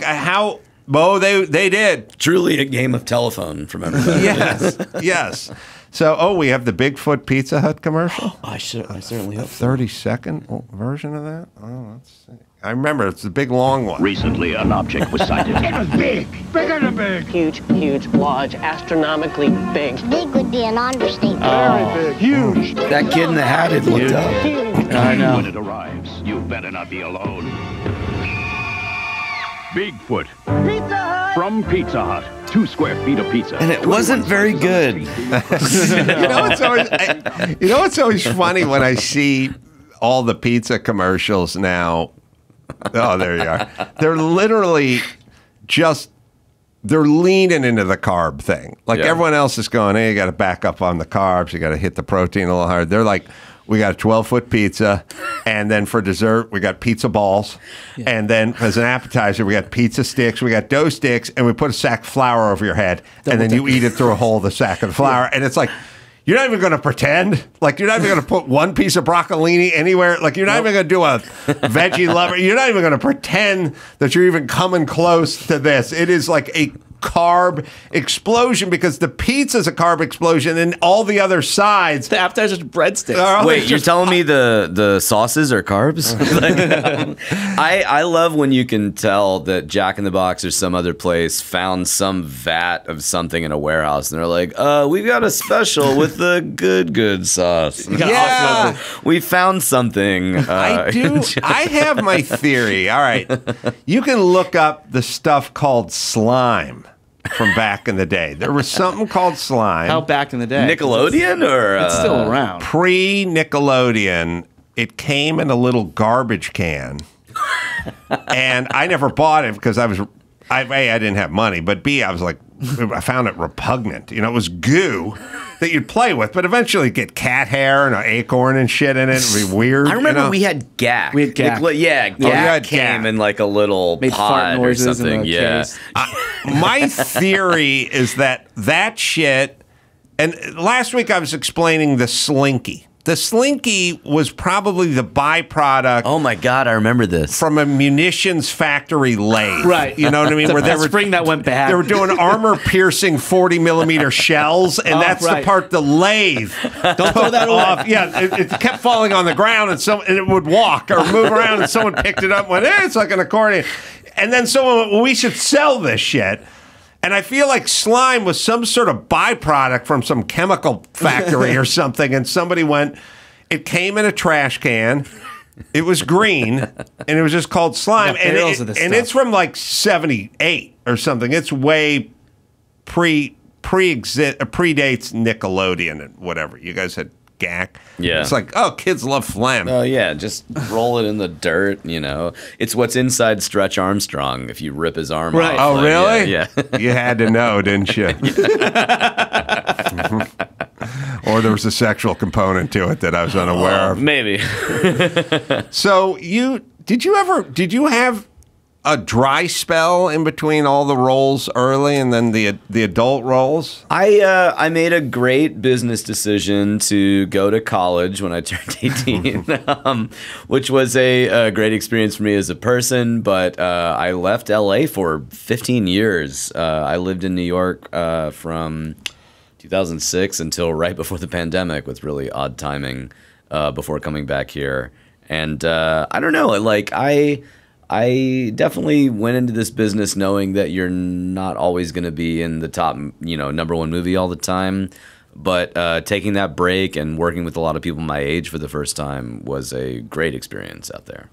Yeah. And is it for you, I mean, I'll get a little cathartic, but I just feel like this business is like you have to get out there and you have to kind of pedal or row or whatever the metaphor is every day.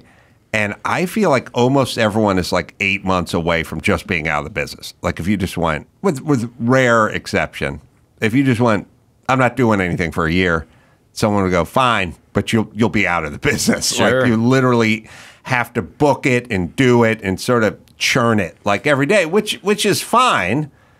But I always had that kind of feeling. And I don't know, do you share that feeling? Absolutely. And especially now when the advent of these new AI programs were so heralded, where they're like, we're not going to hire anybody ever again. You're like, Right. Oh, good. Like that's what we wanted from that. And I think for me, I kind of enjoyed doing those mid-range independent films. And someone who said it way more articulately than I did was Matt Damon on Hot Ones, when they're like, why don't you do these like The Firm and all these things anymore? And he's like, well, we used to sell DVDs abroad and that's gone. Right. And so that type of movie doesn't exist anymore. And now you have to either do a $200 million movie or a movie where everybody brings their own Doritos to set. Yeah, but you never you never know when you're going to capture lightning in a bottle with that lower stuff because it's not all based on the merits. You have to be good and good enough to make it past a certain threshold. But then, you know, you take these sort of deep indie things, like remember, like the Foot Fist Way and stuff like that, you know, and you kind of go, why was that? Why do I even know the name of that movie? But it caught. Will Ferrell, I think, saw it. But I mean, you have to capture. You have to get a little magic in there. It happens with horror a lot now. With that great Australian movie from last year. Talk to Me. Talk to Me. Yeah, things like that. Like, and I think a lot of upcoming filmmakers understand that you got to go into genre first to create that kind of audience because, but you don't know in advance. No. So you just keep doing it, and then the answer is, I guess you do it for the sake of doing it, not because you're planning on capturing lightning in a bottle. And the bummer of the situation is that we're quickly going into an industry where the only people who can afford to take that chance are people who are independently wealthy from other sources. And that's not great for art when somebody's only doing it on a lark. And like, you need people who are doing it because, and it's the same in music too, where the things that people get from Spotify or streaming, it's like, well, you want people to be able to make money just doing what they're doing instead of being independently wealthy and being able to survive that first phase of being a musician. Are you doing writing as well? Yeah.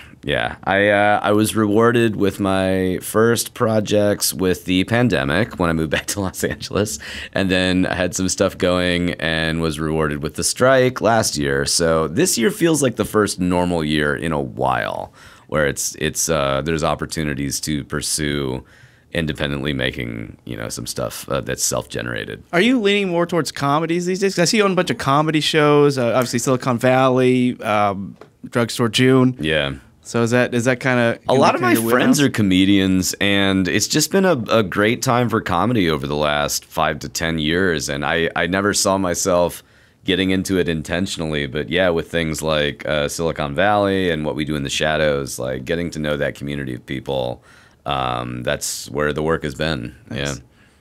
Yeah. Is there anyone you want to work with, or anyone you don't want to work with again? It's a better question. I have been so lucky because the best stories are people who have horrible experiences on set. Listening to Patton Oswalt talk about being on Blade 3 and everything. Like, I don't really have those experiences where we had kind of a catastrophe on set. I've been very, very lucky. I'd say Paul Thomas Anderson's probably one of my favorite directors. I'd love to work with him. I hope Martin Scorsese lives to be 300 years old. Oh, yeah, for sure. We got to give him... Him and Clint are probably going to be doing a project around there. Yeah. And just with actors like that, I mean, not actors, with people like that, it's like... There's so much life and you know, it's somebody who's even at 80 years old still discovering new things about what they're doing, and that's really exciting. Have you had any chance to have any contact with Bruce Willis? Yeah, I know his daughters, and it's been a couple of years now, but he would leave. We were talking about rotary phones. He would leave voice messages at our family home when I was in elementary school and high school on this Nickelodeon phone that we used to have at home. And he and I got to spend a lot of time together doing this extensive press tour in Japan for like 2 years after that movie came out. So he was a really good guy, and it's just a brutal break what happened to him. Yeah. He does, you know, the blessing for him seems to be his family, who never stops rallying around him, ex-wives, and, you know, even stuff that sometimes gets a little messy and doesn't really work out in life. He seems to have gotten them all, or they seem, I shouldn't say he got them to rally around him, but he did through his actions. I mean, through being a good soul, I guess. But he seems very loved and very taken care of. Absolutely. Is, you know, about the most you could ask for this situation, you know. And in Matthew Perry's book that came out last year, his chapter about working with him on the whole 9 yards and just about how good Bruce was at just being a movie star. Like, there was no better person at being a movie star and inhabiting that role. He was great at it. Yeah, I don't know how that the comfort in your skin thing works. I mean, you'll see it in dogs a lot. You know, some dogs are like agitated and frazzled all the time, and then others are just perfectly comfortable. Like, I guess they call it, or they used to call it. They'd say that guy's a natural, or that guy has it, you know, and no one's been able to define what it is other than we know it when we see it. Like a pitcher, he's got the stuff. Yeah. Yeah, because they can all throw 94 miles an hour. So that's not what's going to separate the it. That's not like the it part, but he has it. And I guess in order to be a real leading man, like I think you have to have it. Other than that, you're good looking and you're a good actor. Yeah. But the it part is kind of the pixie dust, right? Where you want to hang out with that person, no matter what movie they're in. Yeah. Right. Yeah. Yeah, there's a strong. I mean, that's how Obama was. Like you go, I want to have a beer with that guy. Yeah. You know, that's the it part. Like, you know, Richard Nixon's policies could have been better than Obama's, but we'll never know because we wanted to have a beer with Obama, yes. And he was sweating too much, and we didn't want to have a beer with him, which makes us kind of cruel in a weird way. Because I do understand there's people we judge in a negative way who do not deserve it at all. Simply because of the way their eyes are They don't have shaped. the presentation. Yeah. The guy's got a little sweat on his upper lip. Well, he's talking to 60 million Americans. Maybe you'd have a little sweat on your lip as well. My friend's parent was in the Nixon administration, and they said that Ben Stein told them, they said, you haven't lived until you've dropped Quaaludes on Air Force One. Oh, really? Yeah. Sounds like Ben. Ben is an interesting soul. Yeah. I saw him at Jimmy's 20th anniversary for his TV show. Jimmy was Because that was Jimmy's on the first show. thing, right? Ben Stein's Money way back in the day. Yeah. Oh, yeah, of course, yeah. Win Ben Stein's Money was Jimmy's show back in the day. And I remember going on Win Ben Stein's Money once, and I realized we're far too harsh on people that are on game shows because your brain locks up when you're up there. Sure.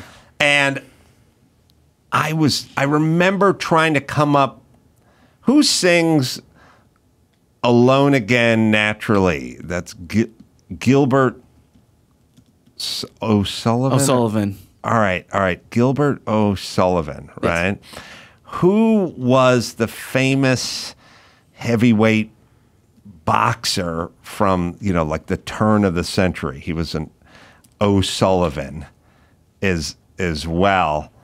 And for some reason, they said, oh, God, legendary boxer O'Sullivan. Or no, Sullivan. John L. Sullivan. John L. Sullivan, right? So they were like, who sung Alone Again Naturally? And I was like, John L. Sullivan. Nope, Gilbert O'Sullivan. Like, that would have been a meme today. And I was like, fuck. I know that. But you're fucking brain locked because there's a fucking camera in your face and a light in your face. And I take a heavyweight boxer from 1913 and I swap him out with a one-hit wonder from 1973, which I would never do if we're having a beer and we're hanging around watching relaxed. TV. Yeah. But they put you on that spot. And John L. Sullivan comes flying out when Gilbert O'Sullivan should have come flying out. Brutal. Yeah. Yeah, see, those are first world problems, bitches. You don't think I suffer? I suffer. I'm just like you. Do you remember, this is a 90s thing, the noise of the board game Taboo, the buzzer, when you yeah, right. That's right. a little 90s thing. That's all you hear when you say Gilbert O'Sullivan instead of John L. Sullivan. Slime was created during World War II as an inexpensive substitute for synthetic rubber by accident. It's all by accident. All the junk every kid played with in the 70s, 80s, and 90s was some byproduct accident thing that turned into something. We, on D-Day, we were throwing lawn darts over the Atlantic Wall to get them. Yeah, to kill the sprouts. We were throwing it over the hedgerows during the Normandy invasion, and then it turned into a great backyard game. Yeah, which was outlawed. I think lawn darts has to be the only outlawed outdoor game that was officially sold. Now, there have been things that have been outlawed, but they weren't made by Hasbro. Like, Smear the Queer is no longer a game kids can play on a schoolyard, but it didn't come in a box.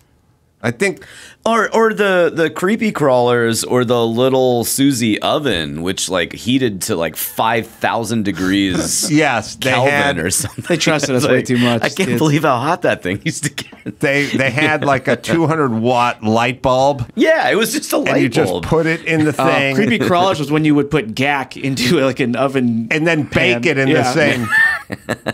All right, let me give a plug for the movie.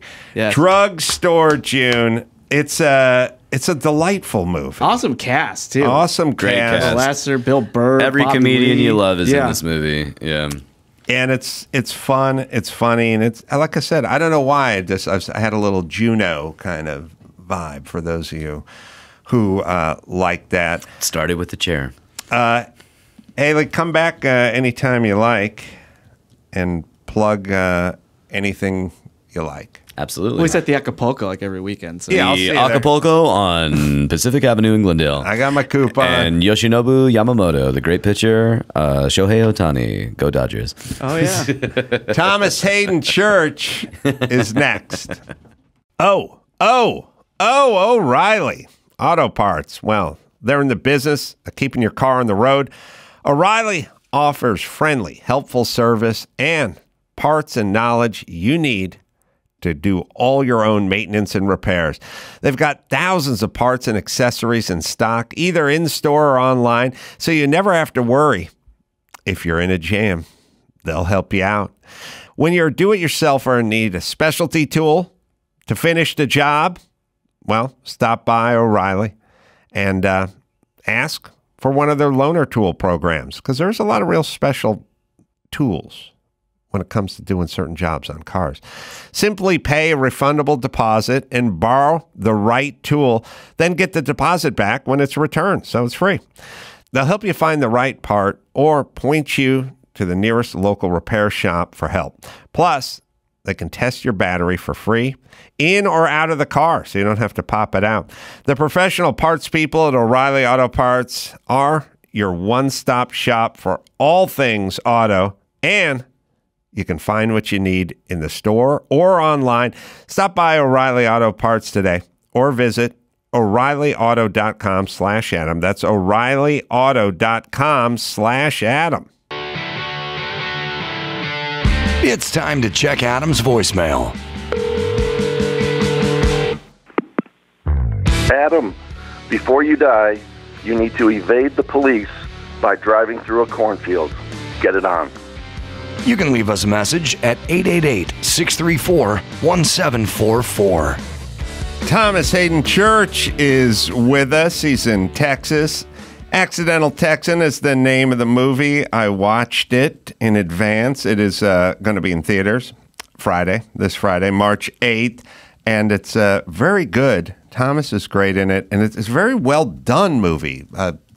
Scored and looks like there's quite a budget there. So good to see you, Thomas. You too, Adam. Great to see you. Yeah, so I was thinking about it. I was like, Thomas Haden Church, when I talked to Thomas Haden Church last, and then I thought, I think it's been since Loveline, maybe even on MTV back in the 90s. It was actually the very first time I was going around doing stuff for this series I did in the early 90s, Wings. Yeah. And I came to K-Rock and I just talked to you whenever, because you were a DJ. I was doing Loveline on K-Rock from sort of the mid-90s on, and then I was with the morning show before that for about 2 years or something like that. Yeah, that's when I first met you, because we hit it off, and then you guys asked me to come back and do Loveline, and then I guest hosted Loveline, I think one time when you were gone. Wow. Yeah, with Dr. Drew and somebody else. But yeah, we hit it off. Tell me, well, I'm glad we did. And that, tell me if this is how it works for you. So all I have in terms of a memory is a feeling for people. I don't have real specific this or that. I just go, yeah, I remember that guy. That guy's cool, or I like that guy, or that guy's nice. And by the way, it's a two-way street because that guy's a douche and a dickhead, or that chick's a bitch. I can't stand her. But it's a feeling, you know. So, but also, and I don't know if you're wired this way, but I have little to no self-esteem. So if you said to me, Thomas Haden Church, I'd go, oh yeah, I remember interviewing him on Loveline. I don't think he's ever going to remember. He's not going to remember me, but I do remember talking to him. No, and not only that, but I think you guys also interviewed me on the Man Show. Oh, and then I've been on Jimmy's show, not lately, but I bet I did Jimmy's show 10 times. You know, it was funny, speaking of Jimmy, and I always love this story for some reason, and it involves Wings, which is a series I think you first kind of broke in, which is a good and probably a little underrated, or maybe not underrated, but just a good funny series, sitcom from the early 90s, or mid 90s. Trying to think, early 90s. One time I was in New York, and Jimmy and I were there together, and we're down in the first floor of like the NBC building, and we walked into a gift shop. And this is probably 1999, maybe 2000. And in the gift shop, they had all the offerings for the series sitcoms and things like that. And they had a Wings coffee mug that was sitting in the gift shop. And Jimmy, just because he's Jimmy, was like talking to the person. He wasn't buying anything. He was just talking to the person. And he goes, how's that Wings mug moving? They selling a lot of units? And they're like, it's pretty popular. And he goes, really? They're like, yeah, it's a pretty popular item. Sold any today? No, not today. When's the last time you sold one? I don't know. I don't work here all the time. It's probably been a minute, but you said it was a popular item. Yeah, it's a popular show. It's a popular item. Okay. You think anyone here is going to buy a Wings coffee mug today? And she's like, they start squaring off because she's taking a stand. Like, this is a popular mug, and this was a popular sitcom, and it's a popular item here. And he's like, I'm not saying it's not. I'm just saying, when is the last time you sold a Wings mug? And then she starts getting pissed off. And they have this argument over a Wings coffee mug. And that's my last Wings memory. That's awesome. I mean, I was long gone by then. The show went off in 97, but I left the show in 95 to do another show called Ned and Stacy. Yeah. Which was Deborah Messing's kind of her breakout. But yeah, no, Jimmy, I think Jimmy told me that story. Because I've been on Jimmy's show, like I said, several times for different projects. And I think Jimmy told me that he really held her feet to the fire on that Wings mug. And also, it falls under the heading of things guys will do and no woman would ever do. There's no woman that ever would walk into a gift shop and strike up a conversation about a coffee mug and then dig in. Go to battle. And go to battle over the mug. Yeah. So she's a good employee, though. And then, of course, Sideways. It's funny when you look back. Sideways is a great movie because it's big, it's small, it's like got heart, it's got a ton of comedy to it. It tracks, it moves, you know, it just it flowed. You cared. Like it was really a breakout role for you, but in a way, it was like a comeback role, but you weren't really gone, or you hadn't been gone very long. Well, I people ask me about that all the time, and especially when I do interviews. After Ned and Stacy, I got offered a ton more sitcoms, and I just didn't want to keep doing it. And but my agency, they were like, okay, well, maybe you don't have to do one, but at least take a deal, to develop one, which I did do. I had a 2-year deal with ABC and Disney that yielded a lot of fruit, most of which was spoiled on arrival. But but I started writing, and then I got a movie made that I wrote and I directed, And that's where my interest really was for years. But I knew Alexander, and I got sent the script for Sideways, and I was like, oh, wait, this is a game changer. If I can get it, that was the big thing. I had to get it, and I had to take it away from none other than George Clooney. Whoa. Yeah, because George Clooney and Brad Pitt they had read it and were chasing it. But Alexander, he really wanted a couple of actors that could authentically be those guys and not movie stars. Right. Which Paul and I were perfect for.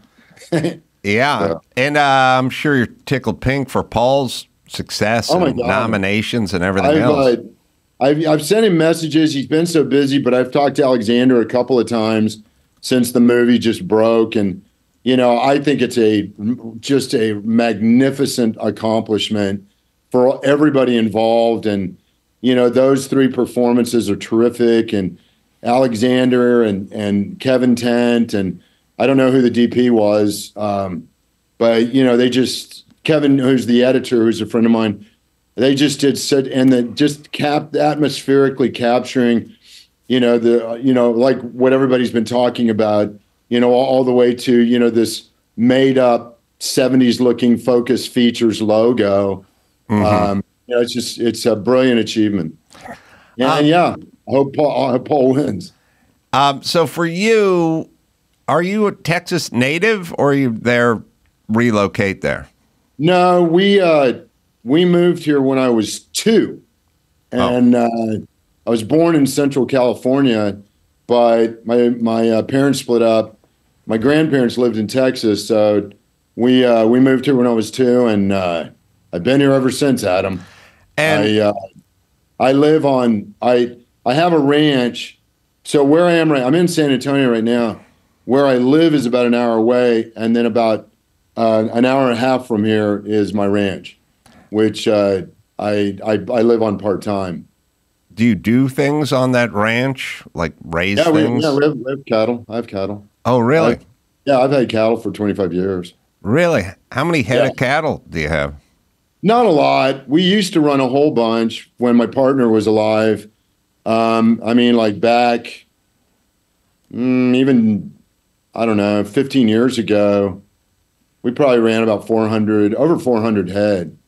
But now I'm probably down to about 50 because it's really just me.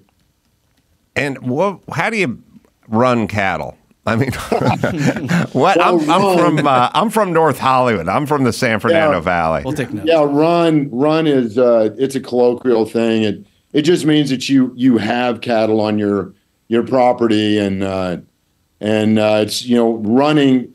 The running aspect of it is really applicable to running a business. Right. So I run cattle. I'm running a cattle business. So for you, and I don't know why. I'm not sure why some celebrities seem less likely than others at a young age. And I don't know what to chalk it up to. Sometimes it's a look, sometimes it's a way of speaking or an attitude or something like that. But when you were young, like when you were in high school, was acting always the plan? No. What was the ranching? Ranching was the plan. Oh, yeah. No. My very first legit job that, my parents didn't get it for me. I was working on a cattle ranch in South Texas. And in fact, the character in Texan, that guy could have been taken out of my life 50 years ago as a teenager, because those are the men I was around. Ranchers, oil men, farmers, the men that were friends with my dad that we went to church with. And my ambition from when I first moved to LA in '89, it's been 35 years ago, whenever I moved to LA, my ambition, even all through my 20s working doing voiceover stuff in Texas, but my ambition was to just get a ranch so that I could have cattle. That's all I wanted to be, was a cattle rancher. Yeah, when I was watching the movie, it was striking. It struck me that I got so much out of old grizzled dudes who came across as sort of mean, but they really took the time to show you how to do things right, even if it was in sometimes a condescending way or an insulting way. And I was talking to someone about this the other day, which is there's like a generational gap. You know, I had football coaches who would tell you get in a 3-point stance and then they'd kick your arm out and you'd fall on your face. And I didn't take it as criticism. I took it as I wasn't doing a proper stance, and Mr. Fitzgerald cared enough to kick my arm out so I fell on my face. He was there. He was volunteering. He wasn't getting paid.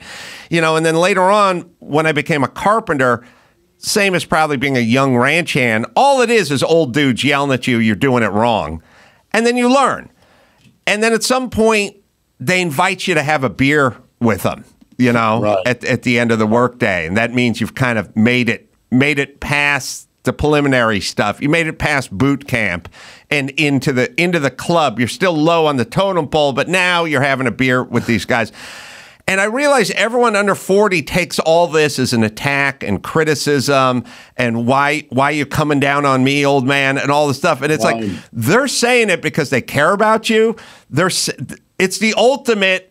I'm looking out for you because I'm taking knowledge and wisdom and I'm passing it on to you, and you can then use this and turn it into money. And I'm sorry if you don't like the way it's being delivered, but it's still the same information.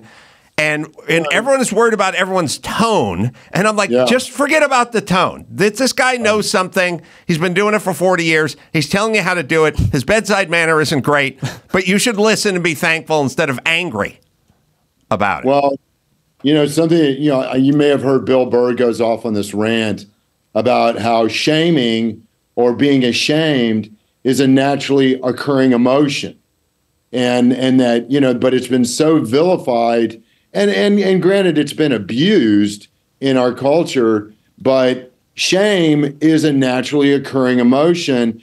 And when I worked on that ranch, which was the summer when I was 13, 14, and 15, and 16, you know, he never caused me shame on purpose. His name is Jim Walker. He still owns the ranch. His family still has the same ranch, you know, 50 years later.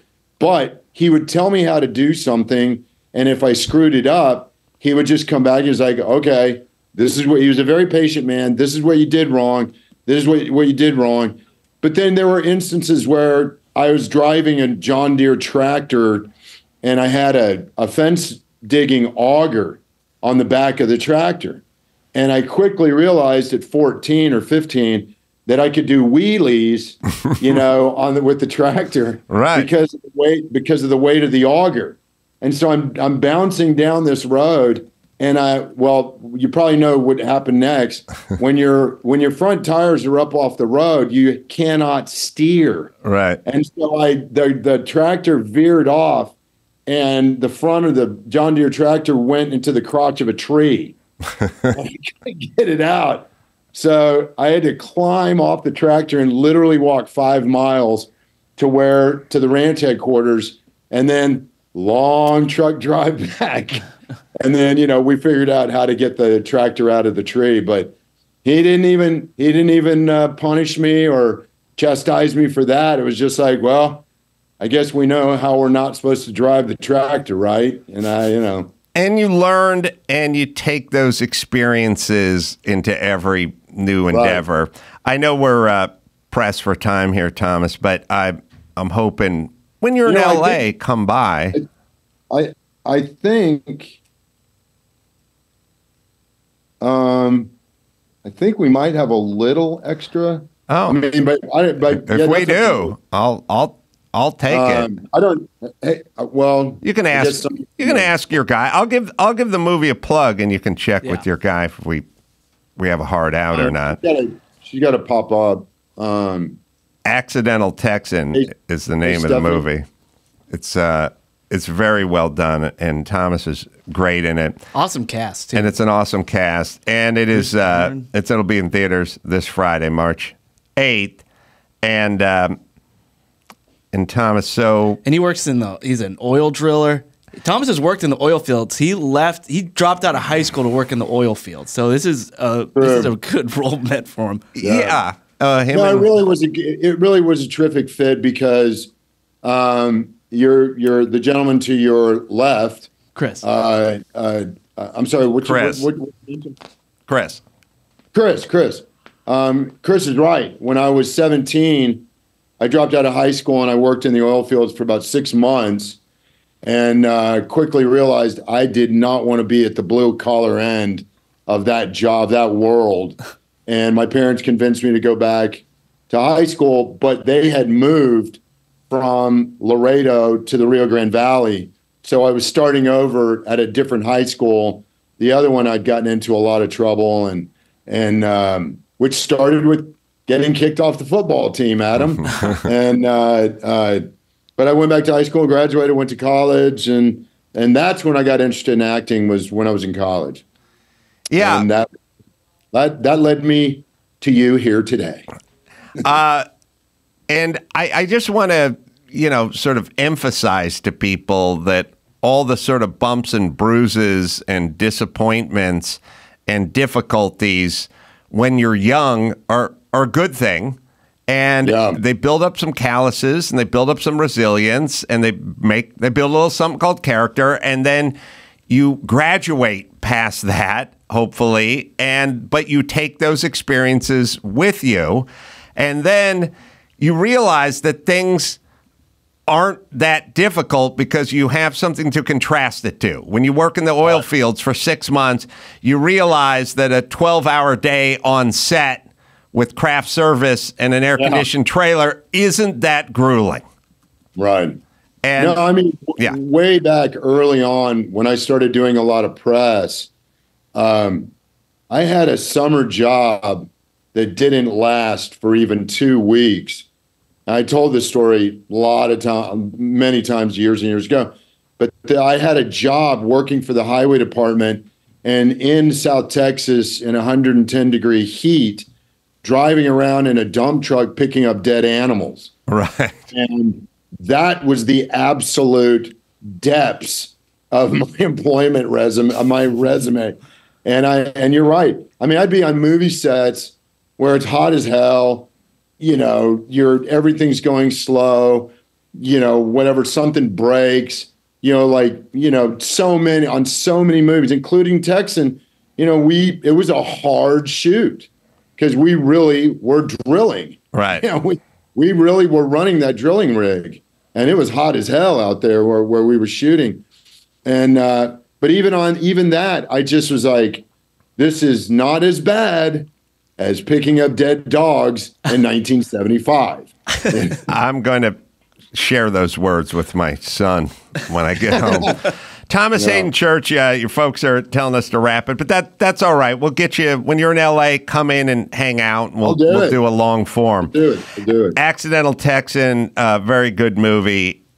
It is coming out this Friday, March 8th. Thomas, thank you for sharing a little extra time with us, and I hope to see you real soon. Buddy. All right. Thank you, Chris. You too. Thank you. All right. So you can go to AdamCarolla.com for all the live shows. I'm going to be at the Kimmel's Theater March 7th and 21st, and all the way. I'm going to be at Kimmel's Theater in Vegas a lot. West Palm Beach, Florida, coming up, and Bakersfield, and Chicago, and Salt Lake City.